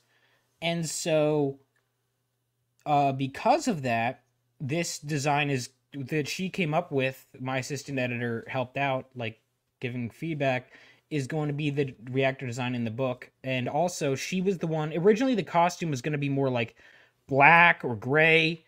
And then she came up with this blue and yellow look. And I was like, holy shit, that's awesome. So all these things are going to be used in the book. It's, you know... I like the short bus helmet. Thank you. My artist came up with that. And I was like... Oh. It makes sense, but I just have to be an asshole and make fun of it. It makes sense that you would wear a helmet. I'm going to hell. No, it does. I mean, the thing is, I actually laughed when I first saw that design, but I was like, dude, that's genius. Like, because my artist, it was in an earlier scene, there was going to be the first impression of the character was originally going to be a scene. And this is one of those parts where it's like, I went through so many revisions. It was one of those, like, you have to kill your children kind of things where it was like, the introduction of my character was originally going to be, he's, grinding down the rails on his skateboard of his school. And then this cute girl goes, hey, Miles. And then he's like, hi. And then he falls down the stairs. That was going to be the introduction of my character. And it was a great thing. But because I changed the intro to feature the World War III stuff and build into that, it kind of... instead, I reframed it where it was like his dad narrating. Instead of it being an omniscient narrator like in an earlier draft, it was his dad telling the kid the story. And so because of that, I had to start with him being a smaller kid. So because of that, it was one of my favorite scenes. Like that introduction, I loved that introduction of the character. I thought it was great. It showed he was clumsy, that he was high energy and all that. But it was one of those things where I had to sacrifice that to do what I think is an overall better intro. But I do, lament loss of that scene. But you have to do it. Every writer has to do that. You do. You have to do these revisions. It's hard, but man, I revised my story so many times. Complete overhaul. It's worth it. It's worth it. Where's Jake? Jake is sleeping.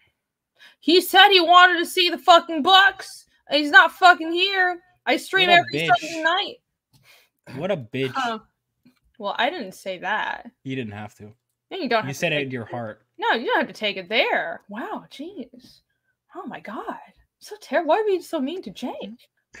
Absolutely unbelievable. I mean, that's literally Jake and I's whole dynamic. Oh, okay, you can call him whatever you want. Jake was in my chat earlier. He's cheating on us. Oh, what? Oh, because he was in Bancroft's chat. Yeah. I bet you he just had like a gout coma again. What That's my excuse every time he's not here. All right. Every time he's not here, he's in a gout coma. Yeah. So it's not Bud Light. It's Angry Orchard. Is this Bud Light? Whatever. You're drinking Bud Light? It's Angry Orchard, you retard. I wasn't looking at it. Jesus. I literally just said Angry Orchard. Can't Angry Orchard. Calm down. Don't listen to anybody. It was 9 p.m. Yeah, he's probably asleep. Well, anyways, yeah, that new cover looks great. Yeah. Really. Well done, Jules. And there is an art contest going on, so make sure to do that. Ooh, yes. And yeah. How long does the art contest run until the end of the until I'm like about ready to go to until I'm getting I haven't decided officially yet, but probably like before it's probably gonna be one of the last things I like right when we're about ready, and I have to just like that's like the last page. I'm like formatting. That's when I'll end it.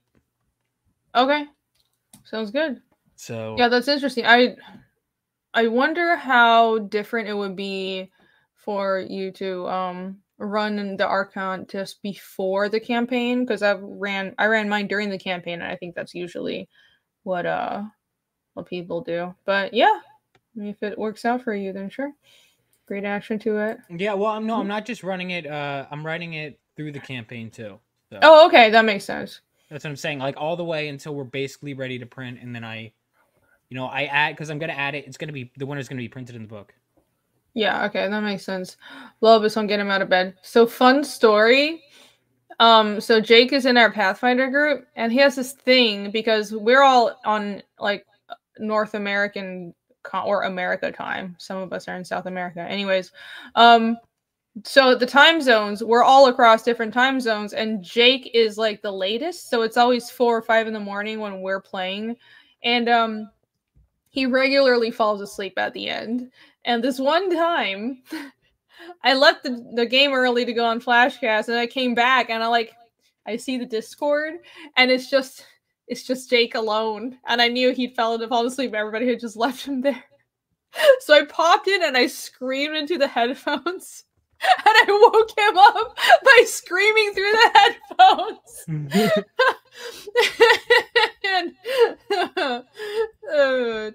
I was like, I wanted to wake you up so you can go to bed and not sleep at your desk. And he's like, I was already in bed and you woke me up. Okay. And I feel bad, but I'm loud, guys. Very loud. Did you know that? I yell a lot. It was fun. I enjoyed it. Base America time. That's right. Okay, I'm going to share. Boop, let's go. I think the perspective is slightly fucked up, but whatever. You always have. What's wrong with the perspective? I like it. It's dynamic. One thing I notice immediately is there's like your stuff always has energy. Like I really like the energy in this cover. I try. There's gonna be a problem with it. There's like Well, I mean, nothing's perfect. Yeah, I'm trying to add more energy to my work, honestly. Especially with Fiendish. I was just talking about doing the having a new kind of design sense. Like, oh, I'm so excited to do chapter 3 because I figured out a specific look, not just like an art style, but a design look. Like, I think this is the barrier, or that is the line between good art and good design and great design. Like, so the things that, you know, if you can look at it, the design of a series and just tell this belongs to this game or this comic or movie, then that's good. And I want to get to that point because I know Fiendish looks good. Like, I can draw, but I want to get to the point where, like, you know how anything Mobius draws, you know it's him. Anything Sean Gordon Murphy draws, you know it's him. And especially on Mobius's stuff, for like his designs for, he doesn't just have like one world, but everything he draws is like this weird psychedelic thing, all these interconnected stuff. But you can, and a better example would probably be Ghost in the Shell. You can tell if a design is Ghost in the Shell. It's got this weird rounded machine look. So I want to get to that point for Fiendish, and I think I'll be getting close with chapter 3. I honestly do think your art has a very distinct style. I really do. Thank you. I think, like, for example, I can always tell if it's one of your characters' faces by the way they something with the nose, especially the way you draw noses, the way you draw eyes. Oh, I've been told that. Yeah, I do the diamond nose. I don't know where that comes from, but it's just it is how it is. It is what it is. So I like that. It's actually interesting because I was wondering if you, because I remember at one point Rini had messaged me. She goes, "Do the opposite of what Vaughn recommends." I mean, I already do. That's not always true. Generally, it's not true. Generally, don't argue. Keep talking about your book. So I think that, let's see. What was I gonna say? Yeah, there's we were gonna go with either, like, I remember you had mentioned you were either gonna have him draw the gun or do a cool pose or have a grenade, and I was like, well, I don't know what you have in mind. You said a cool pose, and I was like, what does a cool pose mean? But I knew whatever you were going to have was going to be good. Posturing. Yeah, posturing. Yeah, I can still have him be holding a gun or something, but I actually thought it would be cool if he has anything floating, like something floating around like that. Ooh, I didn't even think of that. I don't know, because I... Yeah, so if he can have any floating grenades, let me know. I think that'll make it really much better. I also like to do this thing where you have a little bit, some elements over the title. So the title text is here. You can have a couple of the grenades floating over it. I like having that kind of design. So yeah, let me know.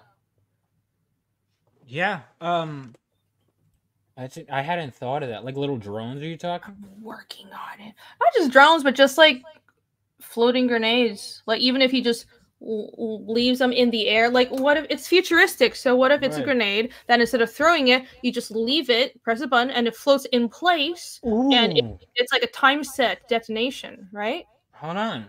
It just floats in one location. Dang, that's a really, I hadn't thought of.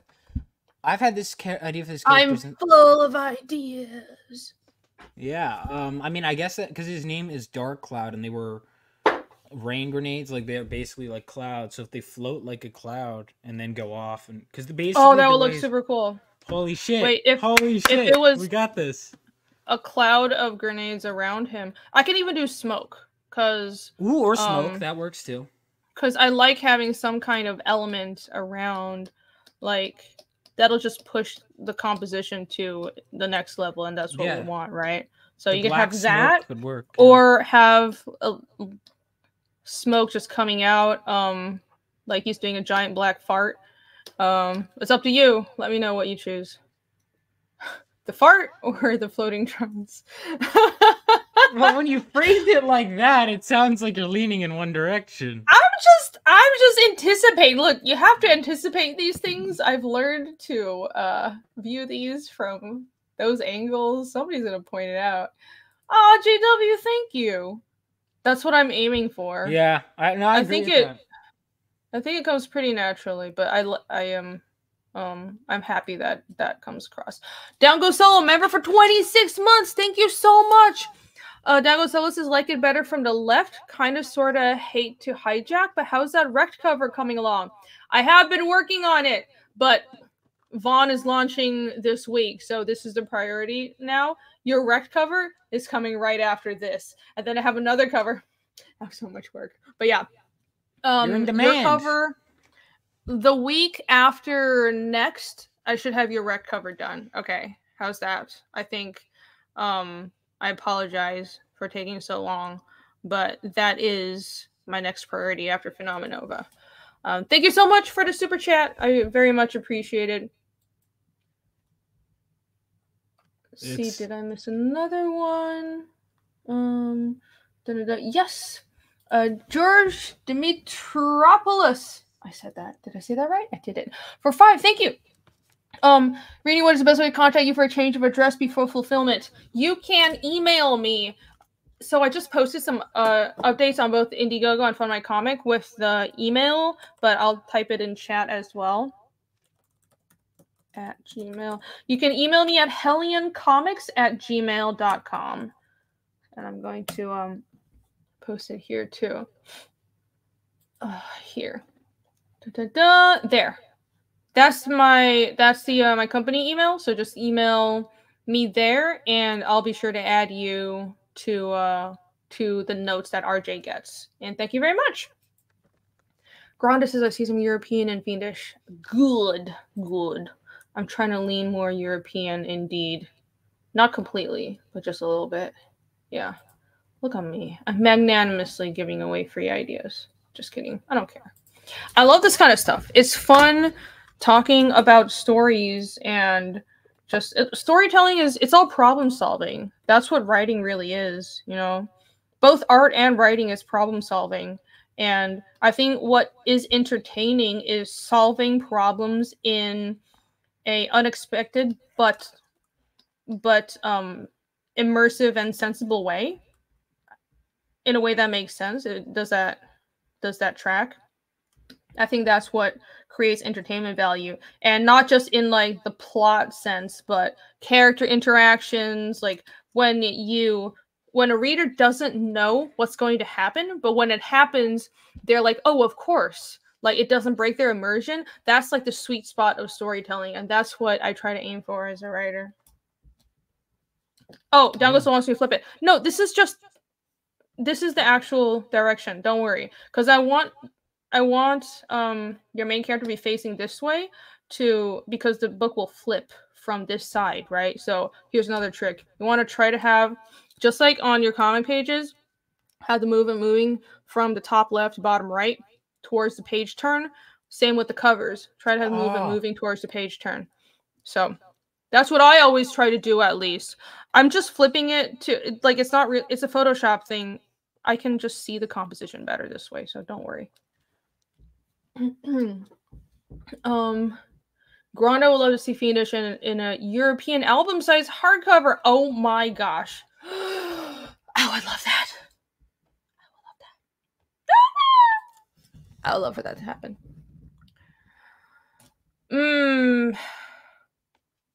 I don't know how. I mean, I want to do an omnibus eventually. I could do hardcover editions of every book, but I'd rather do maybe. Okay, so here's my thought. I'm thinking of doing trade paperbacks. I hear an echo, by the way, Vaughn. Is it me? Is there an echo? Yeah, I hear an echo. All right, let me. A little bit. It might be me, but let's check. So I want to do trade paperbacks, and I'm thinking of just doing compilations of. So I have 3 books out for Fiendish now, right? And Arc 1 was originally going to be chapter 1 through what is now 4, which is all the way through to Dorvo. That's 1. But I'm starting to think I can break it up into 2, because with the current material, I have like 150 pages of content. Like, that's a trade. So I was thinking I can do a trade, and that's, if I do the Japanese and Chinese and Spanish editions, the trade will be that 150 pages of, like, this is the first chunk. It's kind of the introduction, because then the next trade would be chapter, and 1.5 would be included in that as well now. So it actually would be more than 150 pages. So it would be 1, 1.5, 2, 2.2, and 2.5. And that's like kind of, this is the intro to the story. And then the next trade will be 3, 4, and I think 4.5 as well. So, I was thinking each edition, so that's the content is the same, but the way I publish it for different markets is different. So for the Asian market, they like more manga sized books. So it would be I would do a black and white version, manga size, smaller, and formatted for Asia. And then maybe for the European market, I can do the oversized editions in full color and hardcover. Well, I don't know yet, but I would love to do that. I hope I can afford it, but I want to expand. I think the more readers, the better. I want to get Fiendish out there, and it's hard, but like this stuff is exciting for me. I love figuring all this stuff out because like it's hard work because I don't have a publisher. Like I am the publisher, kind of managing all this. But I think once I do learn all these nuances, I have the creative control that I have over exactly how my book is presented is worth it. Dango Silas isn't like manga sized books too. Yeah, I think that's what I'll do. Probably manga size for the Spanish market, or the South American market likes manga sized books too. So I think Chinese, Japanese, Spanish, I'll do the black and white manga size, and then I might do a hardcover trade for Europe. I don't know where I'd go. Like, will I have to find a European distributor? Don't know, but we'll figure it out. Dave Brink already is doing a hardcover through Critical Blast, so that's a cool idea. I can always just go through KDP or Ingram and Spark or something.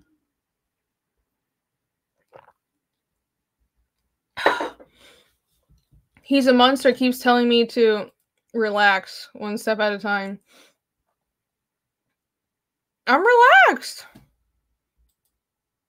I'm just an excitable person.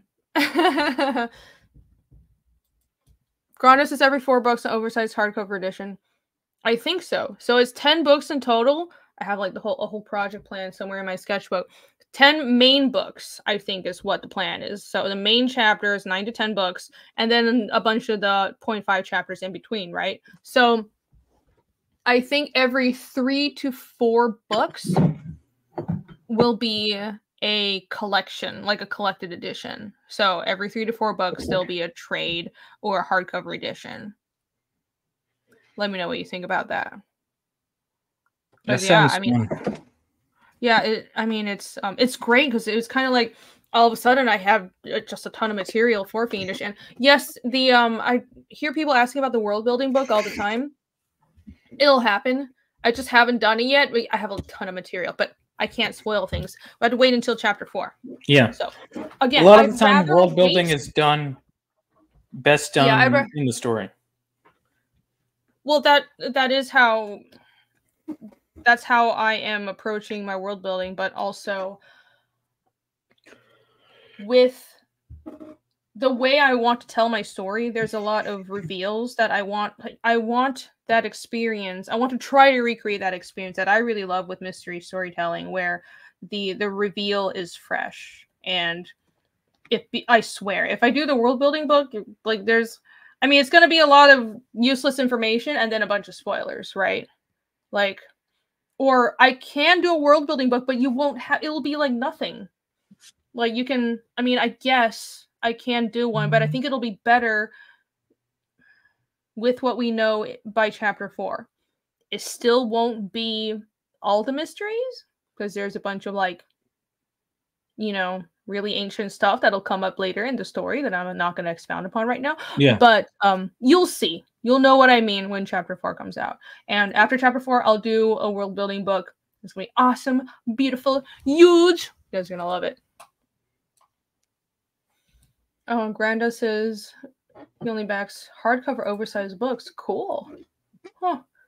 I would love to do that. I just feel like, maybe I should stop being so self-defeating, but I just kind of don't know if there's a market for it. But yeah, maybe I'm just being self-defeating, maybe people really would like that. It's got an audience. I think that Fiendish, certainly, again, I haven't been reading a ton of stuff, but there's not a lot of books like it that I've seen. And I think people like I said, I really think that there's an indie comics renaissance. I don't think we're quite there yet. I think crowdfunding is still catching up. But I think that's like crowdfunding is the first. I don't think it should be the first business model. I think you've got the right idea. I think we all have the right idea of expanding after we do that, like customers first, with backers first, and then what you're talking about with collected editions. Like I think accessibility is a huge thing that we're missing out on. Well, that's why I've been doing the digital editions of Fiendish and putting the comic on Global Comics. It's the wider the readership is, the more eyes on the comic in general, the better it is for the crowdfunding backers as well, because then hopefully if someone comes across Fiendish on Global Comics, then they'll check out the physical books, and I'm sure most people would read the digital edition on Global Comics, but I'm hoping that is successful. I only have chapter 1 up right now, but so it's just like, oh, that's the introduction chapter. But chapter 2, I already scheduled it to be released in a couple months, because I want to kind of take it slowly, and hopefully that's a slow buildup of another audience that can discover the comic, and hopefully a small portion of them will buy the physical book or look out for the crowdfunding campaigns. And the more the crowdfunding campaigns fund, of course, the better the product is for the backers, and also for the collectors. The more people know about a series, the more their books are worth. So I want my comic to get out there. I'm just trying to figure out exactly how to do it. That's why I'm doing the translated editions, all this other crazy stuff. Like, I'm spending money on translations, and it's no joke. And I'm spending time doing some of the translations myself, but I'm hoping it'll be worth it, because we have to try everything. Yeah, that's the thing I think is, I mean, I tried a whole bunch of stuff now, like, and if it doesn't work, you got to just move on. Like, if an approach doesn't work, you can't just keep dwelling on it. Like, it's really weird. Like, YouTube Shorts, for example, are such a bizarre thing. Like, I did a bunch of shorts back to back, kind of talking about a few things. And it was really interesting, because it was like, hold on, let me pull it up. Like, for example, with my shorts, I'm looking at it now. I had 2 shorts that were really similar to each other, released one day apart, right? One got 5K views, and the other got 8 views the next day. Like, there's but you got to just keep going. It wasn't like, oh, I give up. You just got to keep going.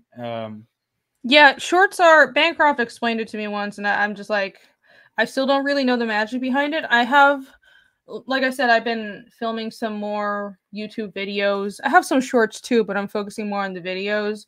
But apparently shorts are this weird thing where you just have to keep making them. And there's going to be a lot of ups and downs at first, because it's something like the algorithm is figuring out who your audience is. So it's testing your audiences, so it tests you in the algorithm. So you're going to have a lot of ups and downs at first, but if you keep posting over a long period of time, you'll get a lot of views. So sure. So yet another thing, it's so many things. Like, you realize how much of my day is posting shit. I've also been, one thing I was hoping to have it out before my campaign is I'm hoping to have it out the week after, if possible. This Final Fantasy VII video essay, I was like, oh, it's 49 pages. It'll be like, I was stupidly going by like the screenwriting rule, which is like a page a minute. But the thing about screenplays is they're deliberately designed to be that way, and there's much less text on a screenplay page. This book, Vaughn is spamming our emails. That's not true at all. Someone hold on a second before I get back to that. Snarky says Vaughn is spamming our emails. How dare you? My gosh. This is false. All the emails I've sent have been good. And one person, I literally announced my campaign date, and they were like, "This is." Then they unsubscribed and said, "This is spam." I'm like, "What the? You don't want to know when it launches? Like, what do you mean?" I guess not. I'm like, well, don't join the mailing list if you don't want to know. You'll get a few emails this week, Snarky. It's launch week. You'll get once Rini's cover is inked, and then you'll get one later when it's colored. You'll get a mini print one. You'll get a few this week, and then I'll slow down. Oh, by the way, we are 47 page, well, 46 pages Leg hates technically me. have been inked because, right? Actually, Rini, I think it was your favorite page in the script. You know the part where he's when you were giving feedback where he's running around the city. Oh, yeah. So my artist was like, this is the first time he's done this. He's been going in chronological order. He goes, looks like a complicated page. I'm going to probably do this one last. So he skipped to 47. So I have 46 pages penciled and inked, 29 colored fully, with more are being flatted, I think. And then my colorist does it differently, where he flats and works on a couple at a time. And then he just drops a bunch. That makes sense. Like, you want to color, I mean, I don't really do interior colors. I just yell at my interior colors. But yeah, you do want to color by scene. Generally, that works better because every scene has its own palette. That makes sense. That's what he's been doing. So I got 29 pages colored, and then I got 10 pages lettered today. So we're pretty far along, and things are going to keep going, and it's been really good. But anyway, back to what I was saying. So 49-page video essay, right? I'm like, oh, this won't be that long. I am at page 30. What am I at? 7, I think. The video is an hour and 37 minutes long so far. So, Barb Rogers, thank you for another membership. Thank you very much. Thank you, Barb Rogers. I keep forgetting to get those. Well, stop forgetting. My God. JW says he's like how dynamic the page looks. Thanks. Yeah, it looks really good. I thought of you guys want to see the other compositions? I went yeah, I'd through love different to. versions. Let's see. What I had this one. Yeah. Ooh. But I thought, I don't know. I thought I wanted to strike this balance where your villain looked intimidating, but your main character was also fairly large on the screen, which is why I went with this. Like, I think this one is good as well, but I think for issue 1, your main character is too small. So in the future, I could use a similar composition as this for like something else. But yeah, like this is book 1, so you want your main character to be front and center. Here's another one. It's like a that one's cool too. Yeah, which is again, it's cool, but issue 1, you want to see the main character. That makes sense. Yeah, I like the way you think. Yeah, I mean the villain, guys, the hero needs to be losing on the cover usually. I find you want them to feel nice and under pressure. Oh yeah, I mean, when I think of most of my favorites, it's like the hero in some way is fighting back. Your hero is winning all the time. He is. He's a 15-year-old kid, and your villain is a big guy. He is actually that much smaller if they were standing side by side, which I do think this would be cool. So I still want to do this cover, but yeah, I'm already. He's like pay me to do 2 covers. Hey, listen, if you want to, I want to be. No, don't worry about it. No, this one is fine. Don't worry about it. But just saying. Just throwing that. No. I mean, it's up to you. Yeah. No, if you do want to switch, I mean, we have both a week. Gorgeous. But if you like this one, I can switch over and finish this and try to bang it out in time. But yeah, I chose this one because I trust your choice. The main other one character, is cool, though. Should be big. Don't forget to fart clouds. I will not. I'd love to do a making of book though at some point. Yeah, that's a good idea. Jake's doing that. I'd love to get those thumbnails for that making of. This would look really good with the grenades floating. So let me know if I can add that. I could. Yeah, we could figure something. Honestly, that might be really cool. I'm down. If you prefer that, especially you prefer that over the smoke, right? Or do you want to do both? Yeah. I think the grenades would be better, especially I think it fits your villain better as well. Okay, cool. Yeah, and then we'll set them off or like because the way the rain grenades work is imagine it's like because the way it was actually that's such a natural fit. I can't believe I didn't think of that. The way the grenades worked was you chuck them in the air, right? And it's supposed to like be like almost like a shower faucet with like rain shaped bullets, like, and then it falls down. But if it's floating around him and it gets triggered by something, that's such a good fit because it's like a cloud that rains bullets. Holy shit. There you go. Not to stroke your ego, of course. You know, I never want to do that. Oh no. My ego is already maxed out. Thank you. I know I have great ideas. I made a mistake. It's okay. You? You. Thank you for the membership, Barb Rogers. I think I caught that one. Bancroft, I want to highlight this. He said you have to do about 2 months worth of shorts for YouTube to find the right audience, right? Yeah, that's that makes sense. That's why I didn't do shorts, but I just recorded the audio for a bunch of videos. So I'll slowly be editing those and putting those up. But I should do some shorts too. And Down Go Solo says do shorts of character profiles. Already on it. I have short videos, but they're not shorts because shorts have to be under a minute. So I have character profiles for the main characters that are like 4 or 5 minutes. I thought they would be longer, but they're really not. Like maybe I can get into more detail.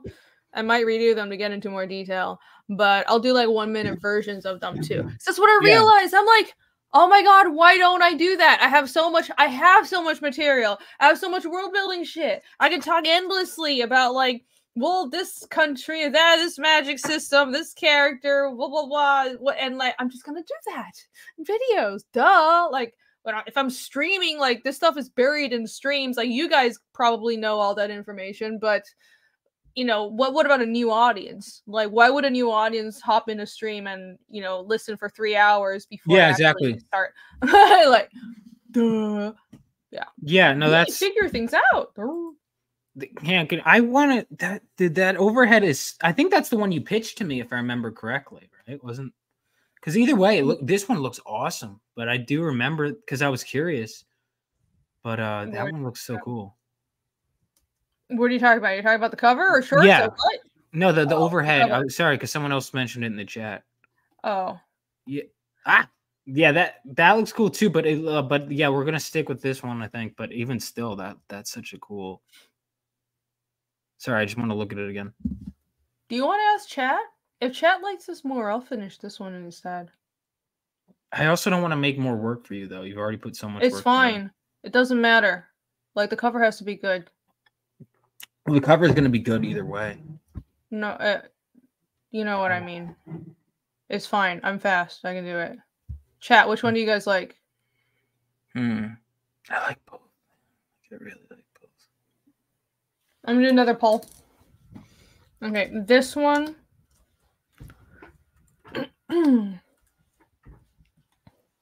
Will be B. And... Yeah, follow your heart, Reenie, says Squibs. I'm in agreement with that. Okay. I did hire it follow for you. Heart. I trust your decision. Like, I genuinely trust your decision. That was your first mistake. It was. Why would you do that? Okay. Start a poll. Most streams have horrible time. That was the thing I used to be really bad. I was trying to find, like, streams. Because the thing is, I didn't know what I'd do, so I'd call my streams like, oh, fun time, hanging out. And then whenever I'd be like, oh, I want to find a clip for this bit, I wouldn't have no idea what stream it was on because the titles of my streams were so ambiguous. What I do is I kind of take notes. If there's like a really good bit, I'll just like jot it down in a memo. But it's a pain. Like, I would rather do what Bancroft does, where I just like record something real. It's really not that much work. It's just it's weird because it's not that much work physically, but I have to like get in the headspace for recording. You know what I mean?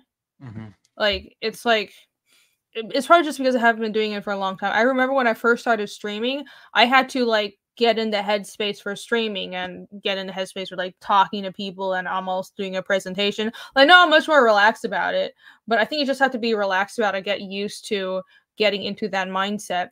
And when you're recording, like I also script everything out because I'm like, if I don't script everything out, I don't think I talk very concisely. I think I want to make sure this is the right length. I get all the I like everything written out, so it takes a little bit of prep work. But yeah, should I think I hope that'll pay off. Yeah, the poll is up. Everybody let me know. I don't know what to vote because I like both. Pick. Choose. Make up your mind. All right, I think I've made my choice, but I did want to see what chat was thinking, and it looks like they're okay. Yeah, I'm fine with either one. Don't worry, I can finish it. I might zoom in on this just a little bit. Actually, no. There's always so much trimming in the print, so I'll keep it like this. Yeah, man, the printer trimming is no joke. That shit trims everything. I'm scared of it. Dude, I'm terrified of the printer. Add more bleed. You need to add a whole... Okay, hold on. Look, I'm 47 pages in. So... I can show you how. All right. Hold on. Like... this time and it's not the printer's fault. It just sometimes happens because I went with the same printer with for the last print run for Fiendish 2 and this one. This time it's just the machines sometimes trim closer. Look how close some panels are to the edge. And I left tons of bleed. I have a whole ½ inch past this on every page. I'm scared. Fucking build in your bleeds, dude. All right. Yeah, nothing got trimmed off, so we're good because I'm really careful about that stuff. But I might need help with that. I'm scared, but I'm using. I may or may not be using your printer. I'm not sure if I'm allowed to. Well, make up your damn mind. No, I'm saying I am. All right, I am. I just wasn't sure if I'm allowed to say that. Okay. But yeah, I guess I am allowed to say that. I'm gonna do A, by the way. I forgot to say it. Okay. Let's stick with A. Well, that's all right. Cool. Well, that's Vaughn, if your book has chopped off pages, dude, no one would be more pissed about that than me. Because you guys wouldn't know if they were chopped off. I'd gaslight you and be like, no, that was my artistic intent. No. Except if they're from the campaign. No, that was one thing I learned in film school, actually. Was they would teach me, like, if you make a mistake in your film or do something stupid, always claim artistic intent. Yeah, there's autistic intent. That there's that, but then there's also like there's a giant typo and half of your characters like a speech bubble is trimmed off the book. Like that's not artistic intent. I'm sure you won't have that happening. Nobody will say something deep about society cutting people off or sure. Yeah. Look, this shit is close to the edge, dude. I'm living on the edge, guys. Wow. But yeah, it turned out fine. It's nuts. You think I'm just surprised that they've never, like, in all these years of comic history, they haven't figured out how to get around that. What do you mean? Like, it's not a comics thing. It's just a printing. No, the machine itself. Have you been to a printing press? No. Okay, so what they do is, imagine this is a stack of books that are all the same book, right? Right. So they print the books, they bind them. There's a bunch of different ways of binding, but for my print, it actually is like a wild process where they print on a huge sheet of paper. That's like 16 pages all at once, front and back. Then they fold it in a certain way and then bind it. So before it goes into the trimming machine, it probably looks like some crazy thing with a bunch of like extra paper sticking out the side. And then this giant, you put in a, my books almost fell.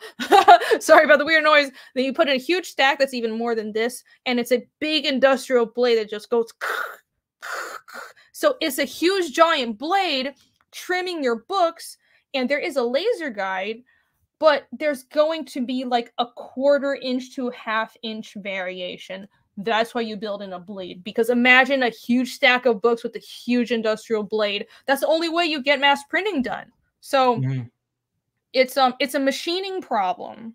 It's not a digital file problem. It's I mean, I'm sure in the future it'll, because printing gets more and more exact as time goes on, but right now it's just, you know, standard to build in bleed for any print product, anything. Gotcha. And I'm used to operate one of those giant blades. I love being in print shops. Man, like, it's just, I've been printing stuff since I was like a teenager. Not working at a print shop, but, you know, I've been making my own comics and art books for so long. Like, I just love being at a print shop. It feels like home. It's nice. And like, new book smell is so nice. It's just part of making comics. I love it. It's such a good feeling. In Taiwan, I'm going to start drawing while I'm talking. So we're going with A?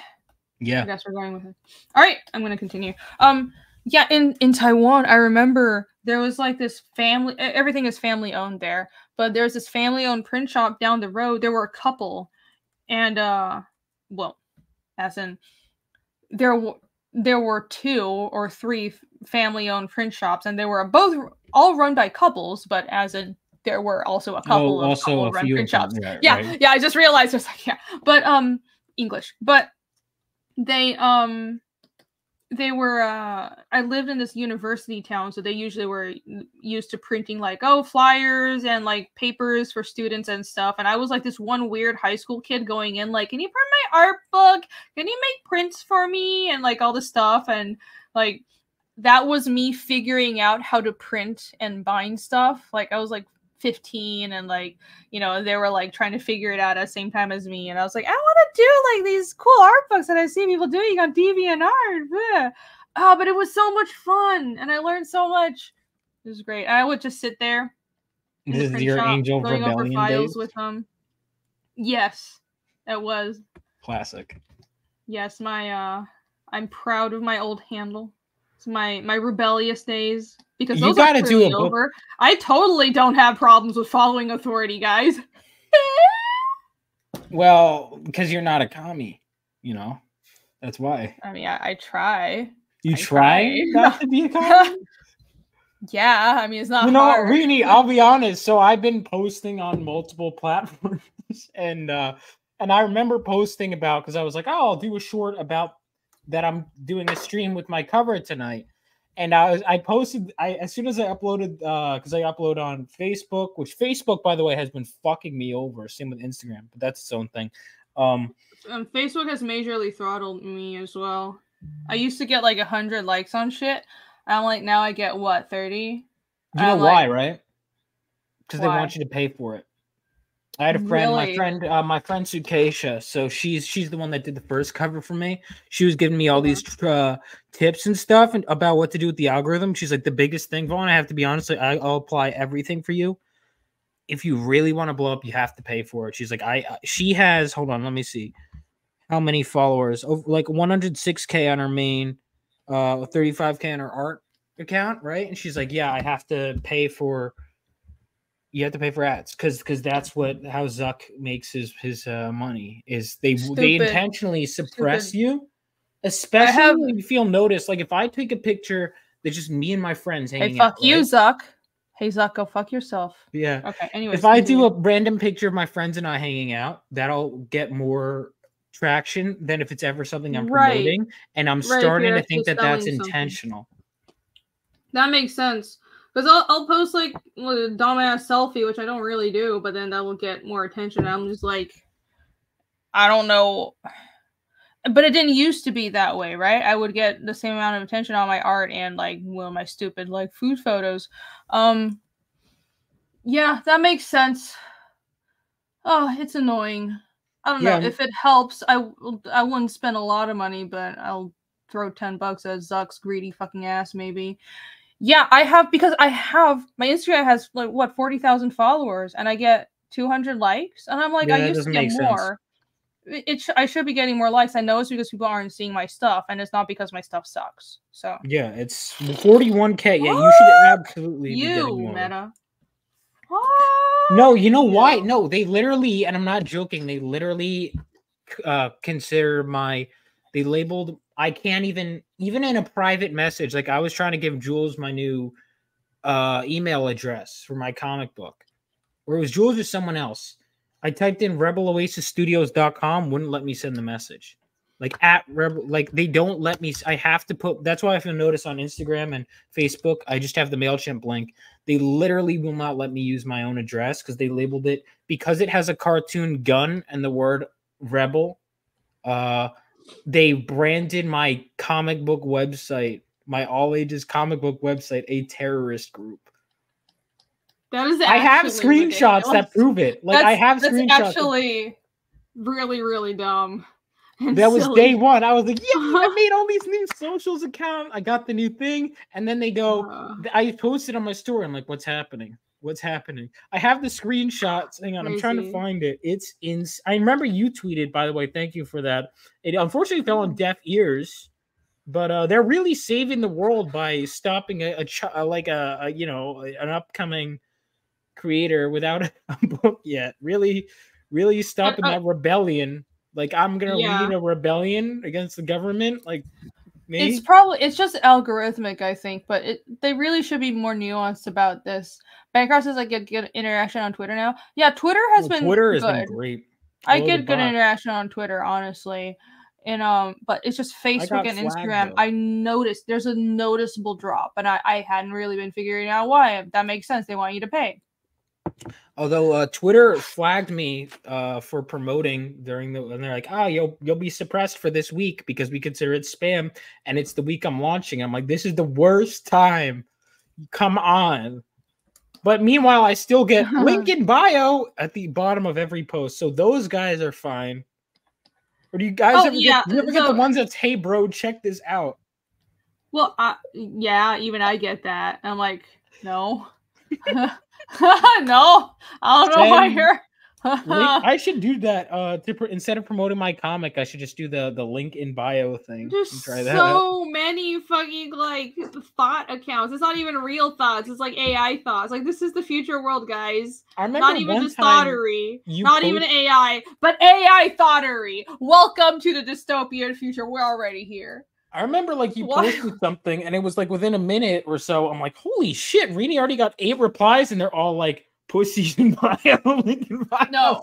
I'm like, what? Yeah, those are the only lists. I'm like, block. Those are only ones that I blocked. Ridiculous, man. So, I mean, but Twitter has still been good engagement for me. I guess the trade-off is just suddenly there's a lot of pussy in bio accounts. Streaming on Twitter has been huge. Like, holy, that doubled my audience. Oh, yeah. I should do that. You don't do that? Oh, it's so good. You know, the views rack up though, so the views on Twitter aren't real. Anytime somebody stops by a view, and that stays there, even if they leave the page, so it looks like your views are really high. No. Yeah, because when we were streaming Creative Block and Phil was streaming on Twitter, and it looked like we had 300 people watching. It actually wasn't. You didn't. You had like 300 people like clicked on it. Oh, man. The view stays there and doesn't leave. I'm sorry to burst your bubble, but yeah, I'm all about honesty.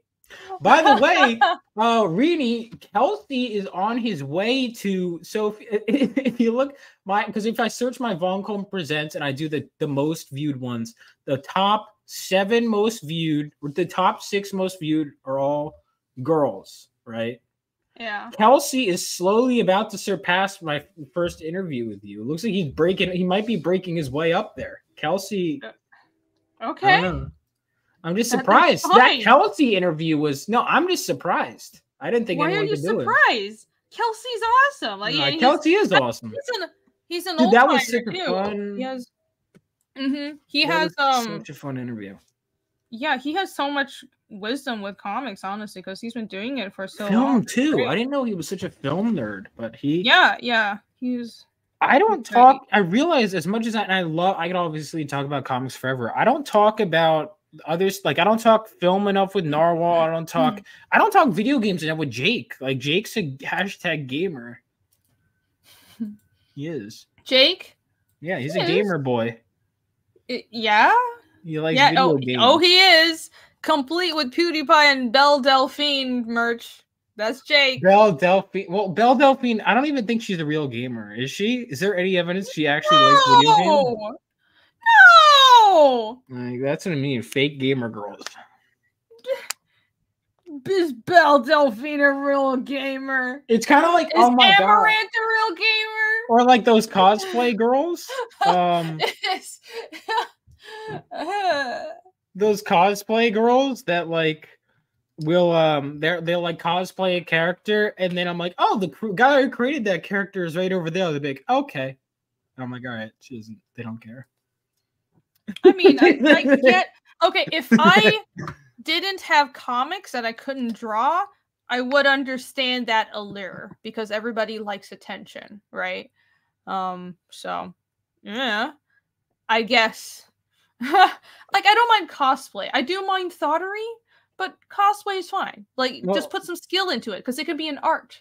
You do get attention, and it is about putting attention on yourself, but some really skillful cosplayers are impressive, and they straight up are amazing craftspeople. So, yeah, I don't have a problem. Yeah, or some of them just look impressive. You know. Yeah. Yeah, there's some really impressive cosplays out there. Yeah, costumes. Yeah. When do we get the Fiendish cosplayers? Oh, well, hey, I'm waiting. Happen anytime. All right, you're watching in chat. Will you be the first? I don't think who the fuck would cosplay Casimir?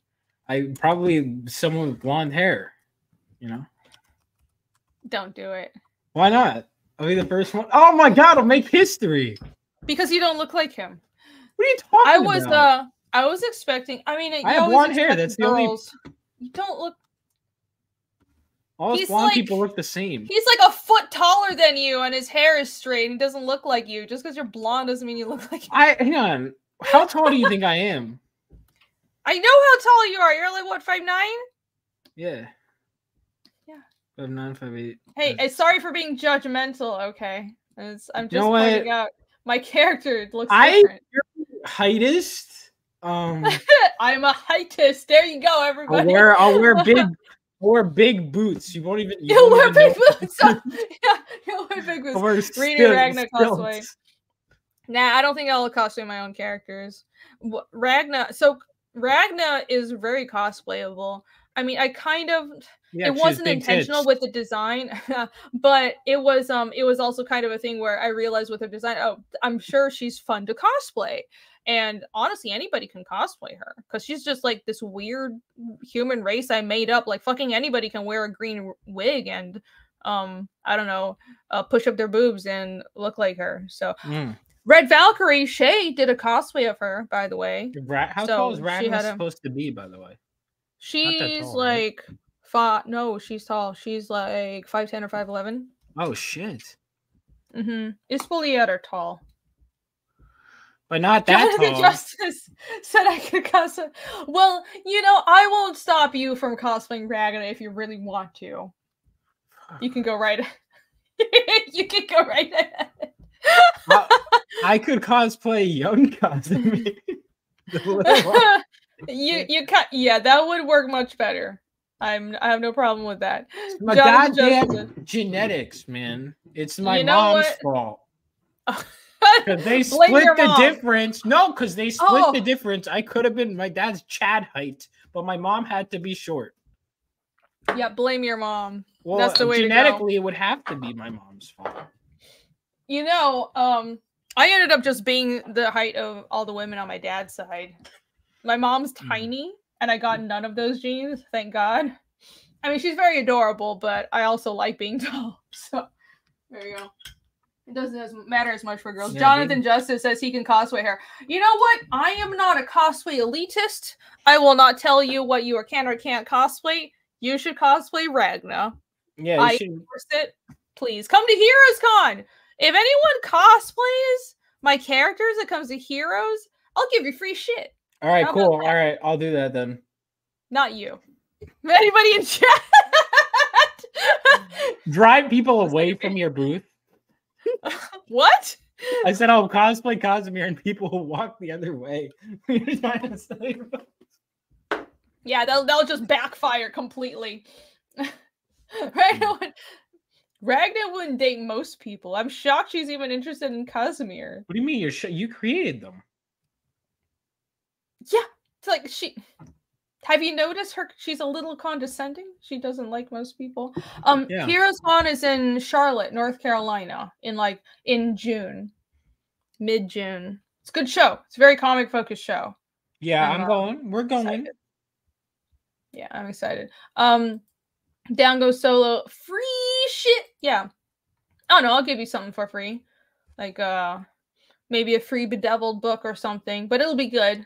It'll be good. Yeah, costume my characters. What are you doing with like with the table? Because I know Jake's bringing a preview book. Is he getting a table? Like, what's going on with that? He's bumming off of my table. Okay. Oh shit, that was my plan. I did it. Well, I called it first.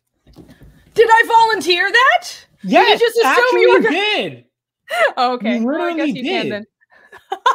You fucking God! I gotta record our conversation. Yeah, I guess you do. Well, I guess I'll just have a little corner at the edge that's both you and Jake. Why is everyone bumming off? Get your own fucking table. Well, I didn't think Jake. I called. Hang on. This is ridiculous. This is what? because that's why I got it first. Well, actually, that's not the only reason. I just thought of it first because I'm smart. I need to talk to. I am smarter guy. than Jake. Did you just tell yourself, comforting yourself? I'm smarter than Jake. I'm smarter than Jake. Is that really what just happened? Yeah. Okay. Oh, I could probably sell a print of this. Out. Thank you. I probably share a print of this at a Heroes Con. Kaz is 6'2". He's tall. I mean, everybody from Valden and Peroskan people, which is the ethnicities, in that area, are kind of tall. So he's not exceptional, but yeah, he's tall. Yeah, I could fake 5 inches to my height. I could do it. Might take a little effort. Can you? No. Was this Gattaca? Like, what the fuck is happening? Well, yeah, I'll put like. I'll do whatever they did with Lord of the Rings with like the trick angles. I just think they got short people and children to shit. stand next to the other actors. All right, well, that's out of the question. Down goes Solo for 10. Thank you so much for the super chat. Can I buy a tiny corner of your table?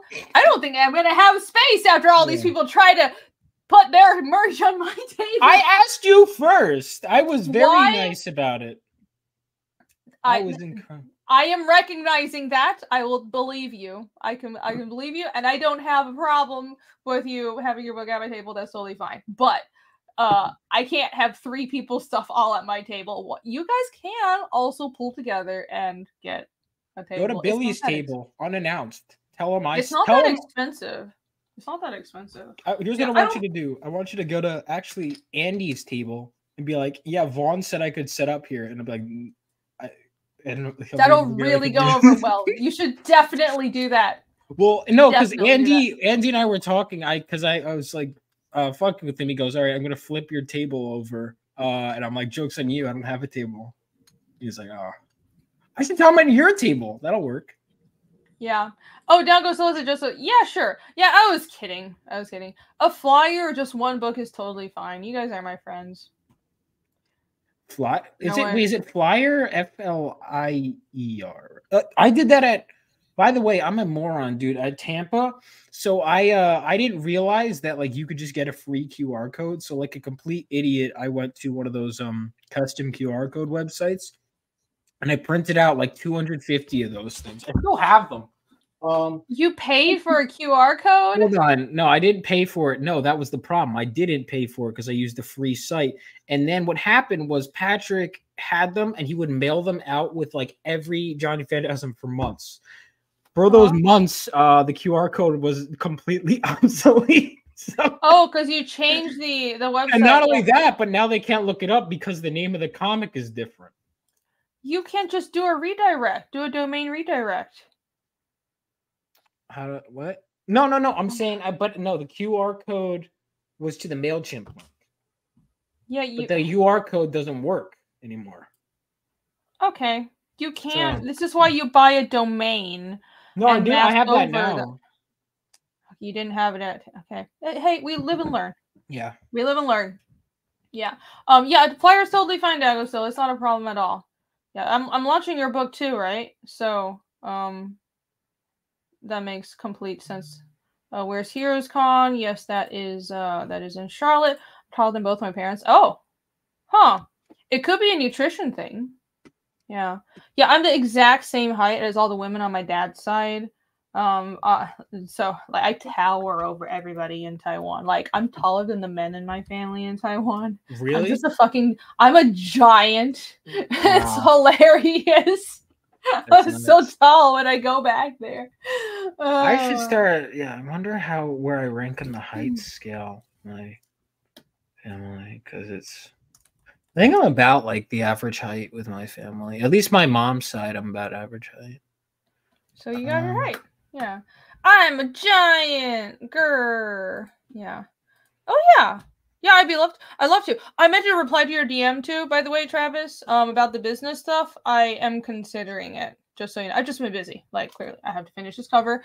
But yeah. Reading is one of the hardest. I'll talk to you about it. People. You guys don't even understand. I have so much shit to do. It's ridiculous. No, I do. Here's the Phenomenova. Let me pin that. comment so you guys can sign up for Phenomenova. This is what I'm supposed to be drawing right now, but I'm not. So, it looks great. Right. Oh, the poll says cover A. Okay, perfect. All right, there you go. Yeah. Let me pin this comment, and everyone go sign up for Phenomenova, and I'll actually get back to work now. All right, continue. American average height is 5'9". That's true. I thought it would be taller. But Victor is spreading some propaganda. Rini, I'm taller than Rini. All right, this is ridiculous. Slightly, yeah. But no, you are a little bit. Yeah, there are pictures. I'm 5'7", but I don't really wear heels so much as I wear. I have these boots. Then I'd be fucked. I wear boots that are. I like wearing combat boots a lot, so it makes me look taller, but I'm 5'7". Since apparently this matters. I don't know. It's a good height. Everybody's surprised because, if you look Asian, people expect you to be like 5 feet tall. Well, statistically, that would be, accurate. Me giant. Me big. Grr. Me Shrek.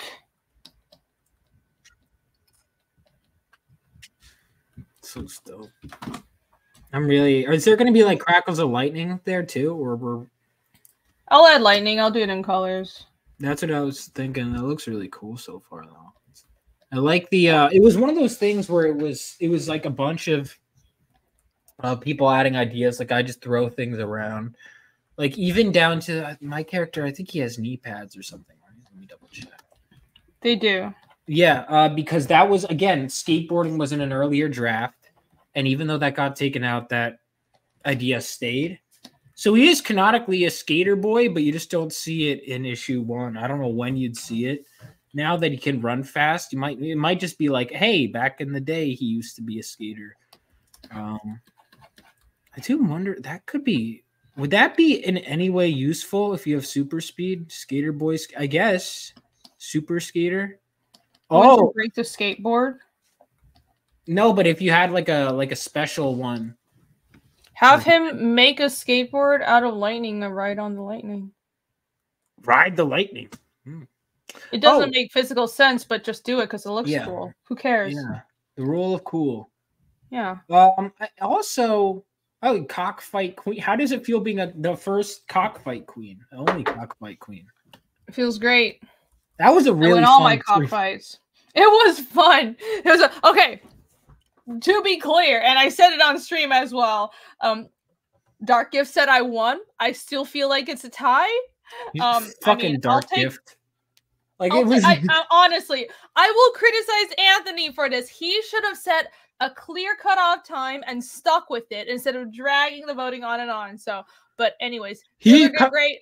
It was a fun stream, And I appreciate everybody for tuning in and voting. It was hella fun. It was so great. Honestly, I was nervous because I hadn't done any drawing streams in so long, but I still had a lot of fun.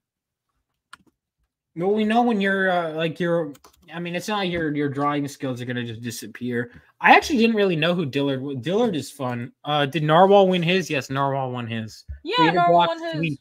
Dillard is Flash's artist, by the way, so he's really good.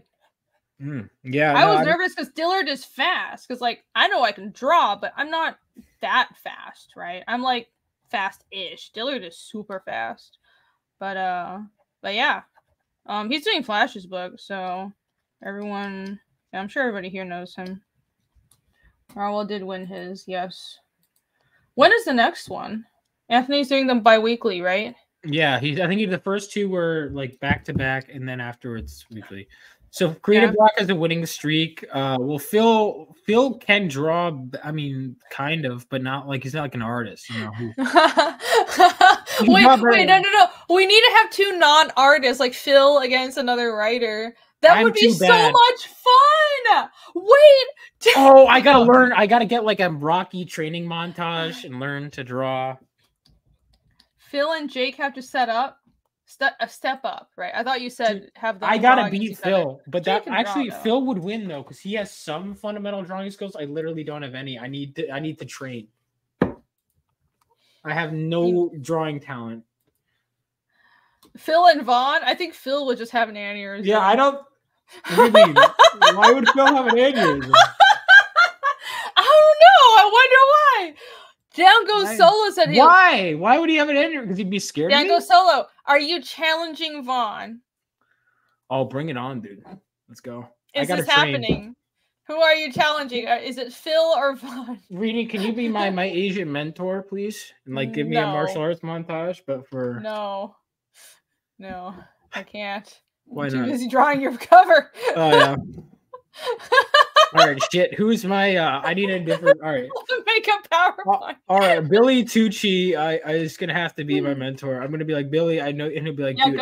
He'll be like, dude. I'm literally like, I have a job. Like I'm doing this full time. I'll be like, Billy, you got to stop everything you're doing. This is important. To pay attention to me. Yeah, give me attention. You should say it that way. Pay attention, me. I'm seeing him next Sunday. Hi, Hazu. What's up? Oh, awesome. When I'm hanging with him next Sunday, I'll be like, all right, Billy, I know you're having fun at this like little con. Stop everything you're doing. Stop your business. Help me right now. Yeah, just demand his attention. I paid to get into I think Steranko's going to be there too. Hang on. Oh, cool. Steranko's usually is at Heroes as well. Dude, Heroes has a great guest list. Frega's going to be there. Andy Smith is confirmed. Bunch of other people. I know Canetti's gonna be there, and it's a very artist focused show, so I can't wait to be back. Nice. That's gonna be. I was tabling with Michael Golden last year. I was working with him, and it was between him, Frega, and Jim Steranko. It was great. It was really fun. And then fucking Matt Yackey the whole time was just messing with me the whole show. Because I had to keep like, hey, come to the table. Here's this. And then Matt Yackey would be like, you're not doing it enough. And like, I couldn't do anything. I couldn't. So fucking love Matt Yackey was supposed to do a print for me, but he wasn't able to meet the deadline because of some stuff. But Matt Yackey's the man. All right, who's gonna be at this? Cool. Wait, Down Goes Solo is challenging both Vaughn and Phil. Are we gonna have a 3-way cockfight, everybody? Is this happening? Let's do a 3.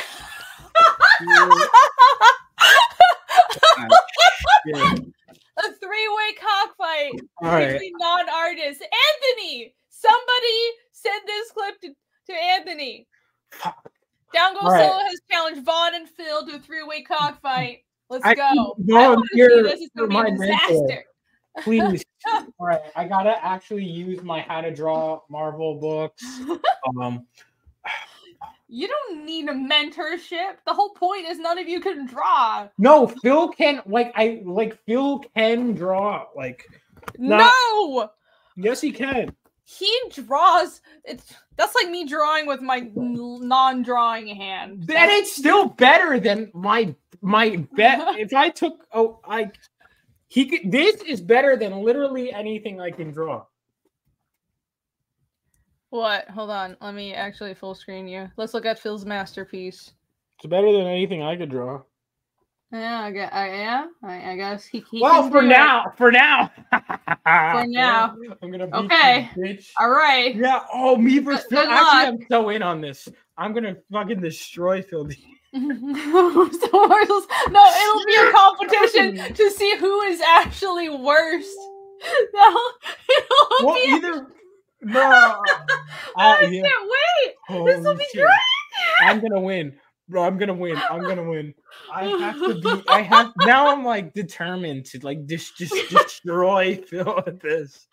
Touche ain't Jesus. He can't do miracles. You guys are hilarious. Yeah. Oh my god. This is fun. I'm looking. You know what? We both been so busy. I mean, it seems like you're getting so much done, but it's great being back on stream, man. This has been fun.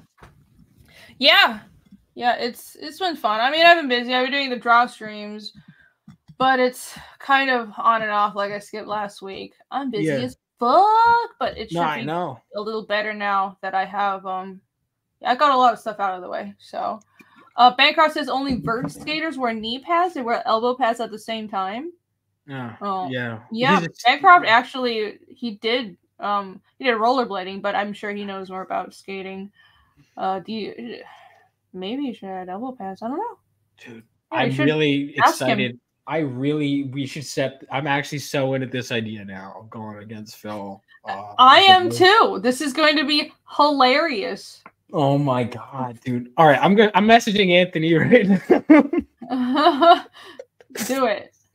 Dallas asks, "Are we going to Heroes?" I am going to Heroes. I already have a table, and if you can make it there, that would be great. So Heroes in the middle of June. It's Father's Day's weekend, so it's easy to remember. It's a good show, very art focused, and basically the whole Fiendish team is going to be there. So that's why I'm so excited. I love Heroes as a con. Heroes is like this show that everybody in the South, like all the comics people in the South, just get together and go to, right? I remember being in college years ago, and we would just migrate. Like we would just do a 5-hour road trip because it's about 5 hours from Atlanta, and we just drive to Charlotte, and we like pile like 6 or 7 people in one hotel room because we were all dirt poor, and then we'd all like share tables, and we would still do Heroes. It's so much fun. I got so many memories, and it's a good show. It's run by a comic shop, a local comic shop in Charlotte. Heroes aren't hard to find. Run by this guy called Shelton, who's good people. I've been to the comic shop as well. So, I highly recommend it. It's just very artist focused. And what happens is the hotels are right next to the convention hall, and like right next to it. It's not right next to it. Charlotte is a small city, so it's actually right next to it. It's not like, oh, you have to walk across a highway or something like some big cities, like if you're in LA. And so everyone just migrates to the hotels, and everyone's just like in the lounge drinking and doing art stuff. It's fucking great. So I'm gonna be there for like 5 days straight. I can't wait to be back. I skipped last year, and I'm so glad I got in this year. So I hope to see you guys there. You're gonna be there 5. Wait, hang on. Oh, Thursday. Thursday through Monday. Like if I'm gonna go to a con, I'm gonna go to a con. Are we planning that out too, by the way? Because like we got a bunch of us going, right? Are we all? No, probably not. No, I'm just gonna get a hotel. Okay. Oh, me and a few I have travel plans with a few other people. I'm gonna be driving up from Atlanta with some other people. But I assume you're gonna be flying from Jersey. So I'm just gonna get a hotel. Let me know what days you're going though, so I'll get Thursday through Monday. All right, I'll do that. Are you staying over Monday night? No. I just don't like to have to leave Sunday night. I like to chill, hang out with people Sunday night. Oh, that's what I do too. Monday. Yeah, there's no way. I like to actually hang out with friends after a con. Yeah, I mean that's what we did last time. We were up till God, what time? I barely slept that night.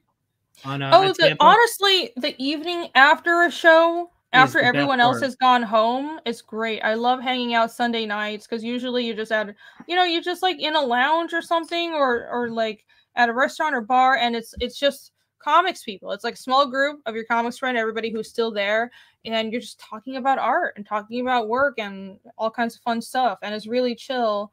And I like having that little bit of a wind down. Last time when we did Tampa, I stayed like most of Monday because we were just like, let's just go sit at a kava bar and chill. And we were waiting for something. I forgot what we were waiting for, but I was there till like 2 p.m. Wow. And like we went to a kava bar and Allie fell asleep and we're like, let's not wake her. So we were just there for most of the day.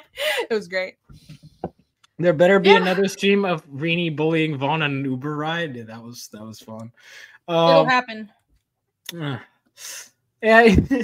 No, the Tampa, it was so fun because it was like we really got to like know, like we knew each other the weekend, but it was like really sitting down as relaxing and just hanging out. And it was such a good show. Like I think that is why that night alone is why we're all, I think, got a lot closer after that night. Like that was so fun.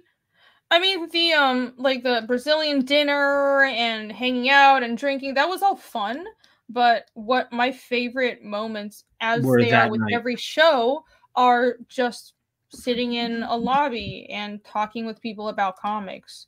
That was my favorite part, yeah. And about storytelling. And it's like what I do when I'm just hanging out and doing work streams with friends, but we're doing it in real life. We're just talking about, well, what kind of comics do we want to make? I had so many good conversations with people about why they love comics. Yeah. And that's just, and it felt like being on the con floor is also a lot of fun, and you have great conversation, you connect with the fans, but being able to really delve into why we do what we do after a show, just like chilling at a bar, that is great. Like, that's why I like going to shows and meeting people in person. And yeah, I can't wait to do that again. Yeah, Tango's is a great steak place close by. Yeah, so downtown Charlotte is not that far away. There's a string of really good restaurants, like a short Uber drive away from the convention and hotel. So there's a Buffalo Wild Wings. I like to portray Charlotte as Atlanta, but smaller and nicer. So yeah, I still got to go to it. I can't compare it to Atlanta, but I did like Charlotte. Or what little I saw of it, I like Charlotte. Charlotte's nice, yeah. It's like a small city. Yeah, Baltimore is also a good show. I think it's probably, I don't know if I'm gonna be able to do it this year, but eventually. I did Baltimore years and years ago. Baltimore, I went with Billy. That was a really fun show. Yeah, I like to try to get in on that. Yeah, I'm trying to. That's why I'm really trying to get the book done because I want to, but also so I could actually set up at cons, and go. And God, it's so fun. Like hanging out at these cons with you guys was that was. Wait, no, we've only hung out at the one, but it was like even still. God, that was fun. Trying to think. Yeah, I mean, what's cool is there's a bunch of them around, like a bunch of small ones around New Jersey, New York. Yeah, you're in a good location for shows. I'm in a great location for shows. It's so weird. There has been a dry spell, and then for some reason on one day they have a little anime con, the New York one that Billy's at, and a little New Jersey one all the same day after a dry spell of like a month. I'm like, really? There's like one day. So yeah, I'm going to the New York one. Yeah, wait, the New York one, who's going to be there? Steranko. Oh, Klaus Jansen's going to be there. Ray Lago. Oh, I think Ray Lago, I'll get him to sign my omnibus. Oh, Lee Weeks. Lee Weeks is good dude. Scott Hanna. That's cool. That's a good lineup. It's a really good lineup. Honestly, I'd like to do more shows, but I kind of just don't have the bandwidth to go through. I have to apply for all of them and do all the logistics. And it's weird because I'm in this weird place where it's like I'm not like a famous artist who can get invited to shows. But I could probably. I can probably get a table at smaller to mid-sized shows, but like San Diego isn't going to invite me anytime soon. Even though I would love to do New York and San Diego, but if I do New York, I have to buy my own table. I can do that, but it's also the same month that I'm doing SOFA. So I'm going to Columbia again. I don't like doing 2 shows in the same month. It's a pain in the ass. So yeah. Can I just get famous, please? That would be really great. Actually, it wouldn't be great. I don't like personally want to be famous, but it would also make my life and business easier. Like my business would benefit. My life would suffer. Let me rephrase that. My life would suffer because It'll be fine. Fame is shit, but my business would do great. So it's all about how you handle the fame, you know? Oh no, being famous sucks. Ugh. What do you know from experience? I want Fiendish to be famous. Yeah, but not me. Yeah. There's a difference. Yeah. It's just getting attention online is enough experience for me. I understand. Oh yeah. No, I'm sure. It's a lot of stress. Get famous, take Vaughn with you? No. Starkey says we're trying to make you famous. Oh, thank you. I appreciate it. Yeah. Just focus on Fiendish, though. I just want Fiendish to be I'll become famous. Well, yeah. Vaughn wants to be personally famous. He wants to be bowed down to. Do I? I mean, it is a bit I could say, yeah. Honestly, honestly, the older I get, the more I'm like, fame is retarded. I don't want to be famous. Yeah, that's honestly how I'm getting too. I used to always be like, oh, I want to be like a movie star, like actor, whatever. And I to an extent, but it's like when you look at the stuff you have to sacrifice and how much red tape a lot of those people go under, you know, it's like how you have all the brand deals, yeah, everything. And it's like, okay, how to what extent is the success worth it? Well, it's more what people do to get to that point. Yeah, that's what I mean, the selling out. Yeah. Like, who's asked you? There are people who didn't have to do that, and that's what I want, right? Yeah. And but those people are few and far between. I believe I can do it. Yeah. I believe I can do it. And because I know I'm good at what I do. It might be harder, it might take more time, but I would regret my path my entire life if I didn't do it this way. Because I care about what I do. So it's just how it is. I could be making so much more money. I could sell out to Hollywood. I could, like, I've been in animation. I've had contacts, and I chose to do this and actually authentically try to make a good comic because I feel like this is worth my time. So that's what I'm going to keep doing. Do a real one, Rini. Yeah, Hollywood. Yo says being famous sucks. Does, dude. Nice profile. Yeah, the people I know who have not even just like celebrities. I don't really know celebrities, but I know cosplayers with a huge following, some artists with a huge following. All of them are like, they try to keep their private lives as private as possible. And honestly, I think the celebrities who don't do that, they're all kind of nuts. They're nuts. And like the stuff I hear about the minute you get famous, like the people that try to take advantage of you, the like you know, especially in Hollywood, you get handlers trying to push weird stuff on you. Like, so much depends on just who you come into contact with. And some people are lucky and have really good people around them. Some people are unlucky and have bad people around them and are also easily manipulated. And those are the people that end up crazy on drugs and having a meltdown and shaving their heads. And it's not really their fault, but it's a meat grinder. They'll destroy you because they don't care about you. It's all about using people. You're human capital. And I don't want that. It's true. It's so nuts. A lot of the shit that good, and it's hard. It gets harder and harder to keep. Entertainment is gross, and every sort of entertainment, not just Hollywood. It's all a lot of fucking bullshit, dude. Yeah, there are a few people that have real talent that can shine through. That definitely still exists, right? But there's a lot of like disgusting shit. Yeah, I've noticed it's bad. It's like And it's not, that's the thing. And I guess getting back to like, even just when I write about like my comic or whatever, like I don't want to necessarily hide those things, but it's like idealism and just still being true to yourself in spite of all that. Because you can get into defeatism and be like, oh, what's the point? And it's like, you got to believe that there's something on the horizon and eventually it will get there. And even if you don't, it's worth the pursuit. I agree. Well said. So I'll be right back. Keep talking. Oh, shit. All right. I was going to piss. All right. I guess I'll wait till she's done. So I know like we talked with her. She could still hear me. I think because we're going to go with, I sent her, I think she got confused because I sent her 2 designs for Dark Cloud. There's the bulkier one, which is the one we're going with. And this was the earlier version because I want to be fucking huge, you know? I based him on like the physique of like Dark Knight Returns Batman, a bit mixed with like Darth Vader and this was my artist came up with such a fucking cool design, man. Because I remember I've had this vision of this character for literally years since I was in 2nd grade, like the character Dark Cloud. And by the way, Dark Cloud is a name that's stuck since the beginning. Unlike this main character, who was Josh Hinksley, aka Lightning Lad. Now he is Miles Hinksley, aka Galvanite. But anyway, Dark Cloud, real name not revealed at this time. Like I always knew he was gonna have a black helmet, but for some reason I just could never visualize the face.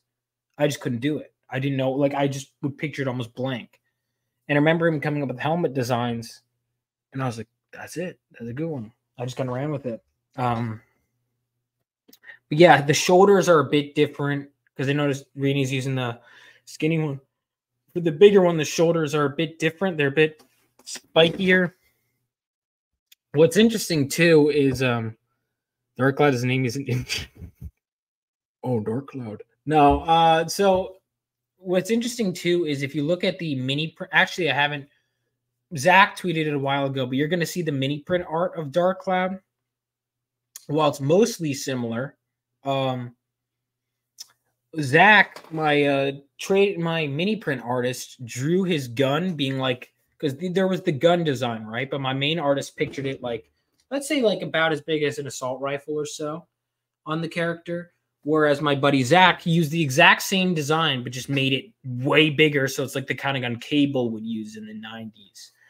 And what's interesting too is like, because regardless, because I'm going to let my main artist decide, you know, what the final size is in the book, because you will see it in the book, his signature cloud gun.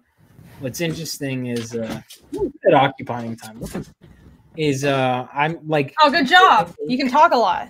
Either way, canonically, Zach, you could have the big gun be like a rough draft or whatever. So either way, both guns can canonically exist. Or you could have a backup big boy gun and then a smaller one on the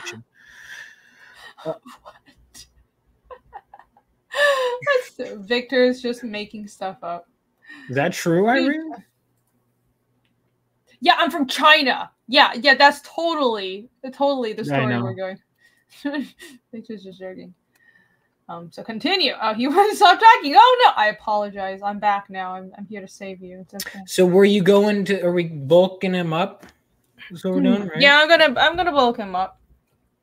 And did you want we're sticking with just the fists, right? Which I'm fine with. Yeah. Okay, cool. The fists. Okay, so here's what I'm thinking. I want to, not the fart cloud. I want to do the those drones. So we're gonna have a bunch of them. That's cool. Yeah.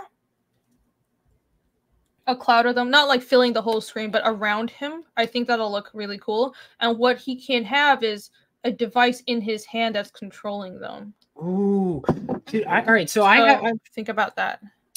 That's actually really interesting because thankfully I still wrote it out, but I might even when I rewrite some of because I have the first 8 issues written. It was 11, and then I made the first issue 3 parts. So maybe it'll be, let's say 8 issues from now.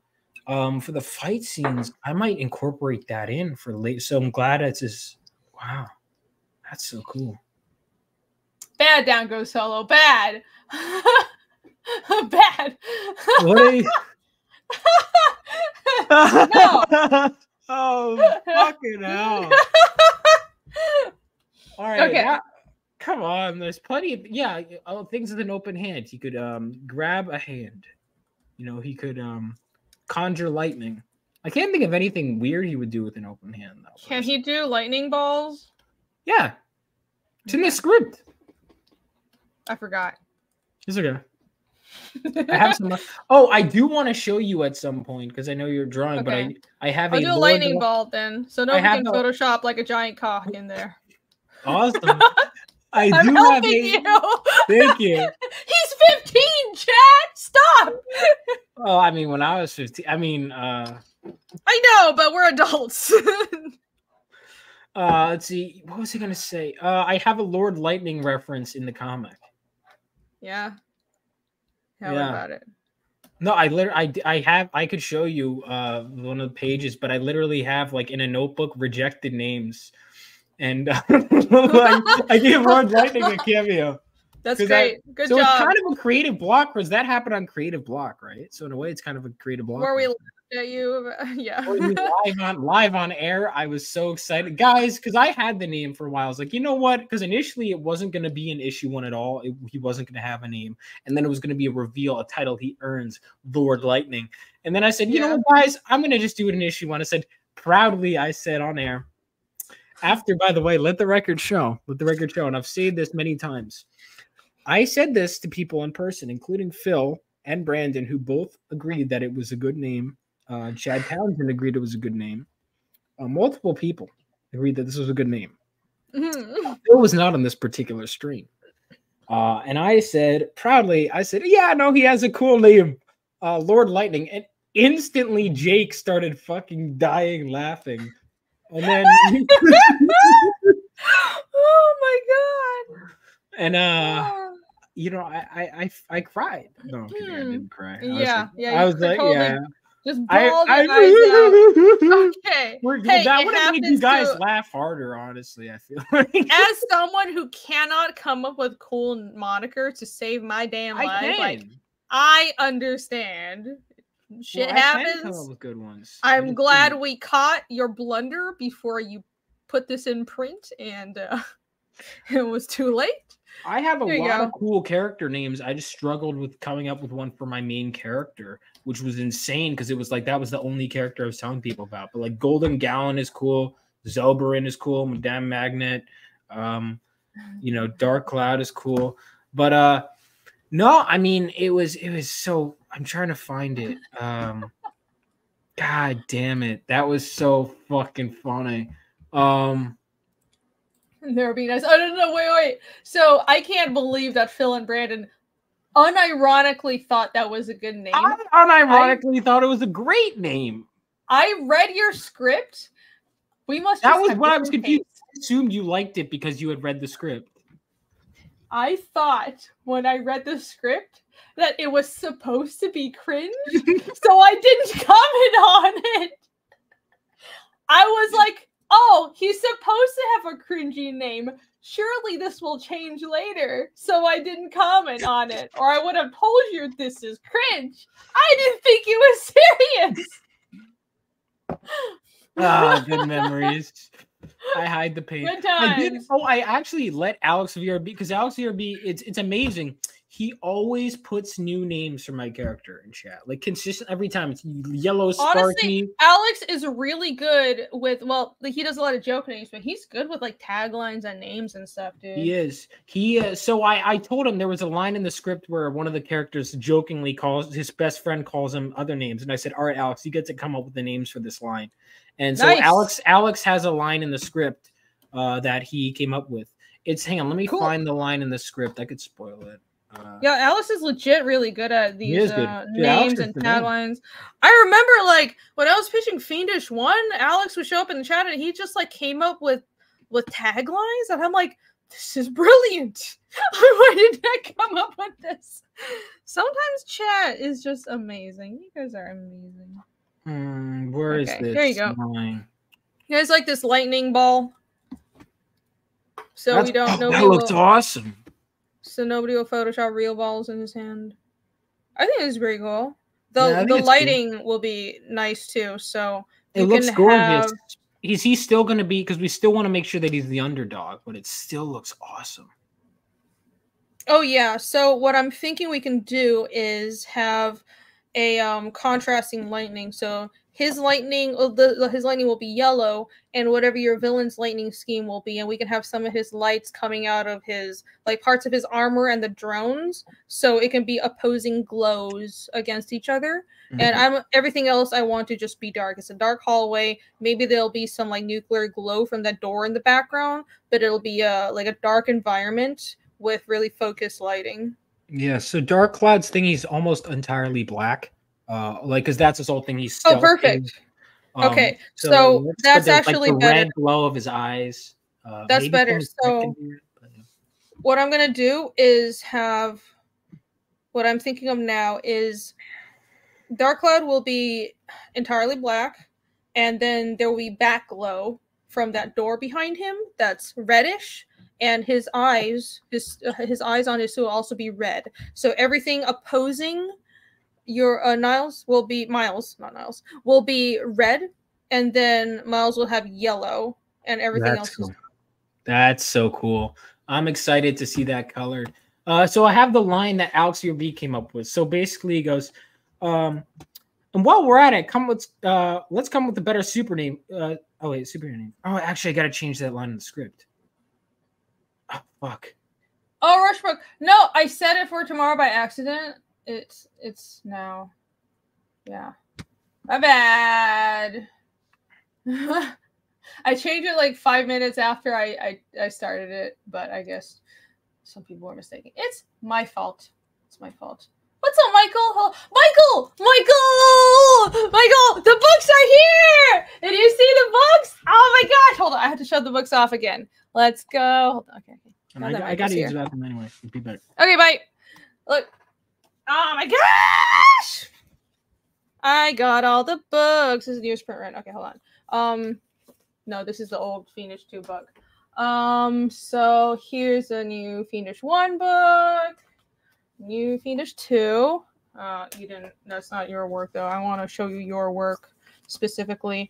Check it out. It's real! Oh my gosh! Ah! So excited. And I will be sending you some comp copies soon. I'll just have RJ send them to you because I don't have enough. Like the printer sent me only 5 copies of each cover. But yeah, I'll have RJ sent you a batch. But here, look. Behold! Ah! I'm so happy with how it turned out. And here's the back cover. The spread looks like this. So yeah. This is a great main campaign cover. I'm so happy with it. I just love this cover. Michael did so great on this. This is one of those covers where I wish it was a permanent cover. I kind of had the same feeling with the chapter 2 cover. I'm like, I wish this was a permanent cover, but it's fine. Like, I want both campaign covers and permanent covers to be really good, like have their own flair to it, because it should be worth it. Like, both should be, I don't ever want to have a cover that's like, oh, it's a permanent cover, I don't need to put in effort anymore, or the same for a campaign cover. But yeah, look. Oh my gosh, this is awesome. Dango Solo wants me to show off the green one. Here you go. Here's the Indiegogo Springtide cover. It's a lot greener in real life. I noticed on camera it doesn't look that green, and I don't know why. At least for me on my monitor. But yeah, it's quite green when I look at it in reality. My printer prints, well, just most colors are really bright. Greens usually don't. The variation within greens digitally in RGB digital coloring suffer a lot when they're translated into CMYK printing. And they're usually kind of dull, though my printer manages to get the greens like fairly bright as well. And sometimes the blue suffers as well, but yeah, my printer has a way of making CMYK colors still be very vibrant, and I'm very impressed. The green will always suffer because for some reason RGB to CMYK, the green will always Like, you just can't get as many levels. That's why. Okay, so when you're coloring for CMYK printing, here's a trick. Use white to highlight your greens instead of yellows. It'll help, because if it's yellows, that gradation will almost entirely be lost when you print. Just a tip. Or you can color in CMYK. Like, that would also help a lot. And here's the black and white cover.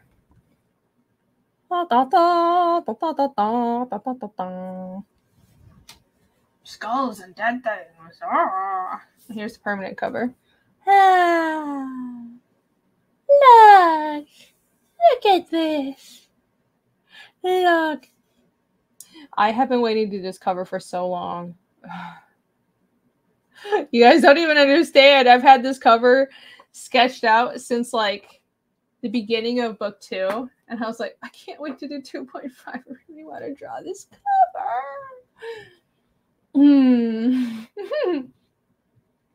Oh, Jeremy Peterson. Thank you. Thank you. I'm glad you like it. Hello. Ni hao. Oh, God, shit. I don't know. Are you new to chat? I don't think I've seen you before. But thank you for joining us. Vaughn is off screen. Hey. We must cherish these moments while they last. Yeah.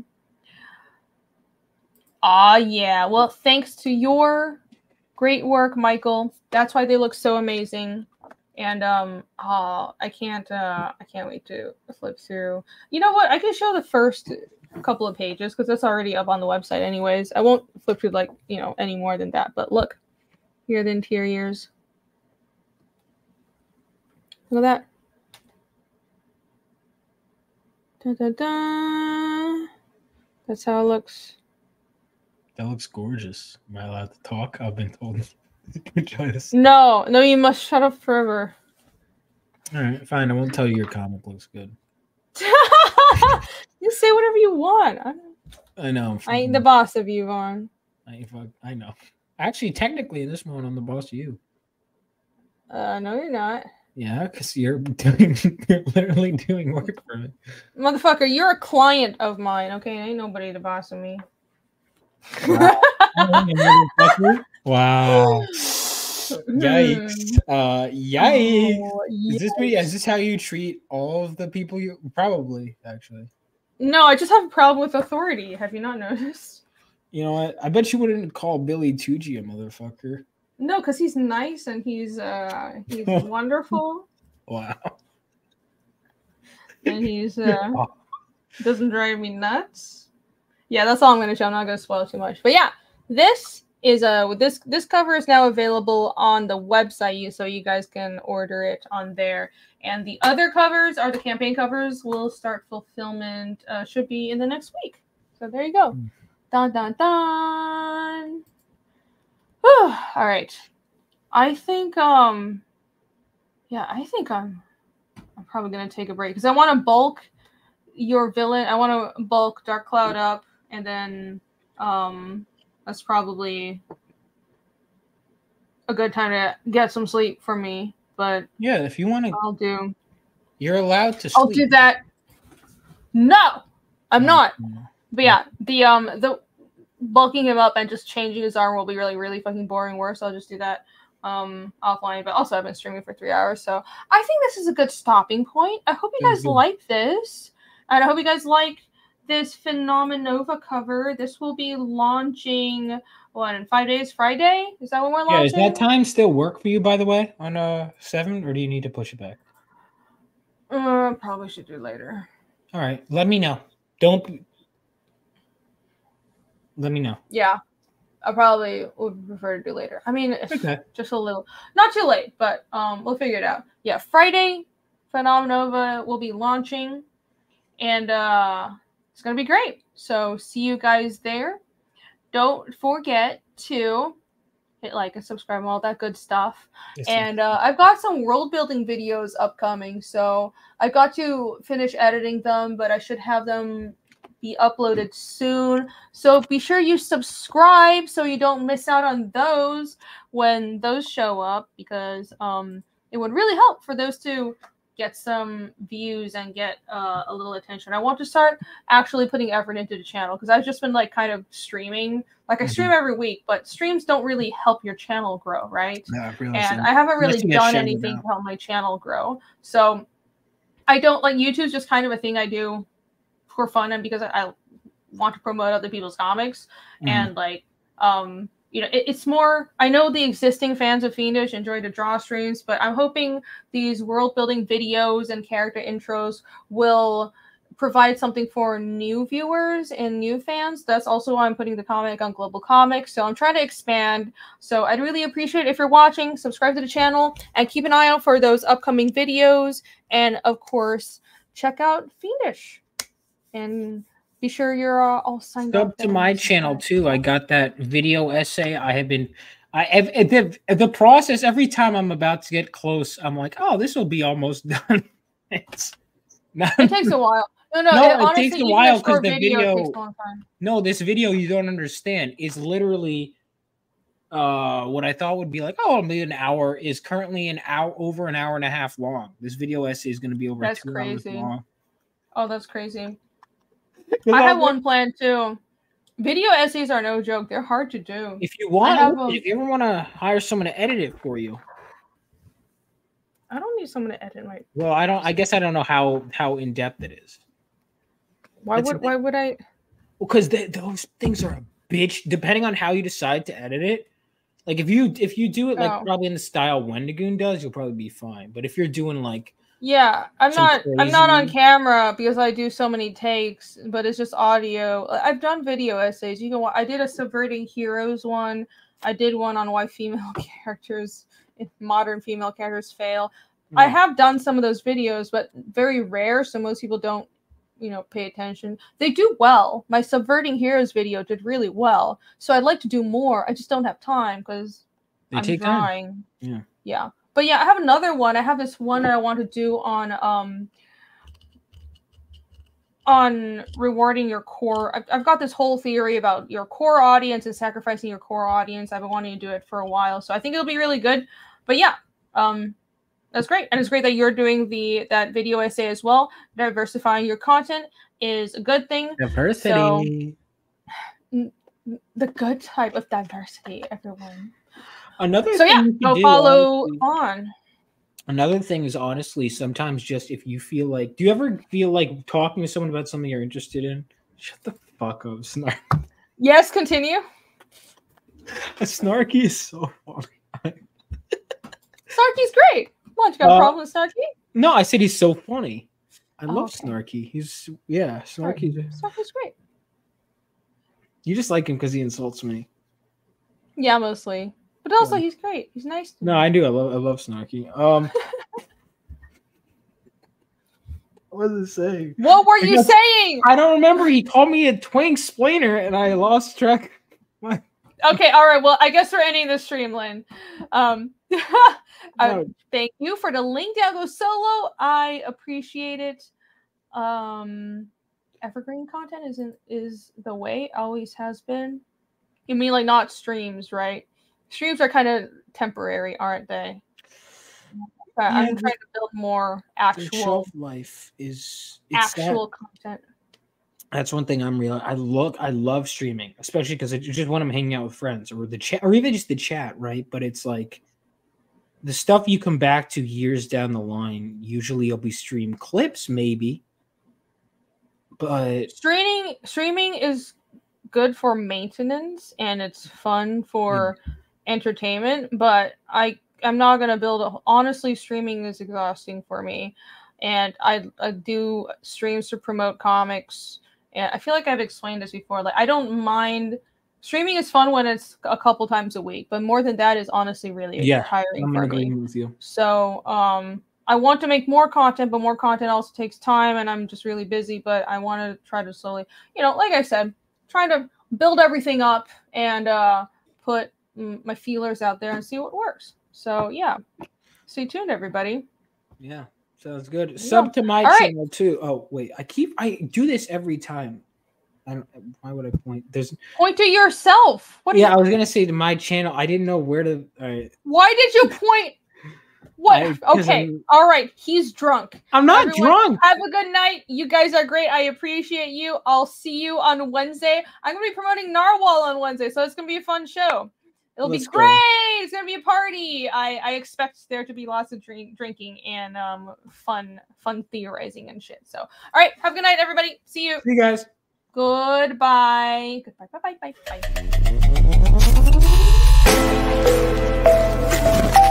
Bye.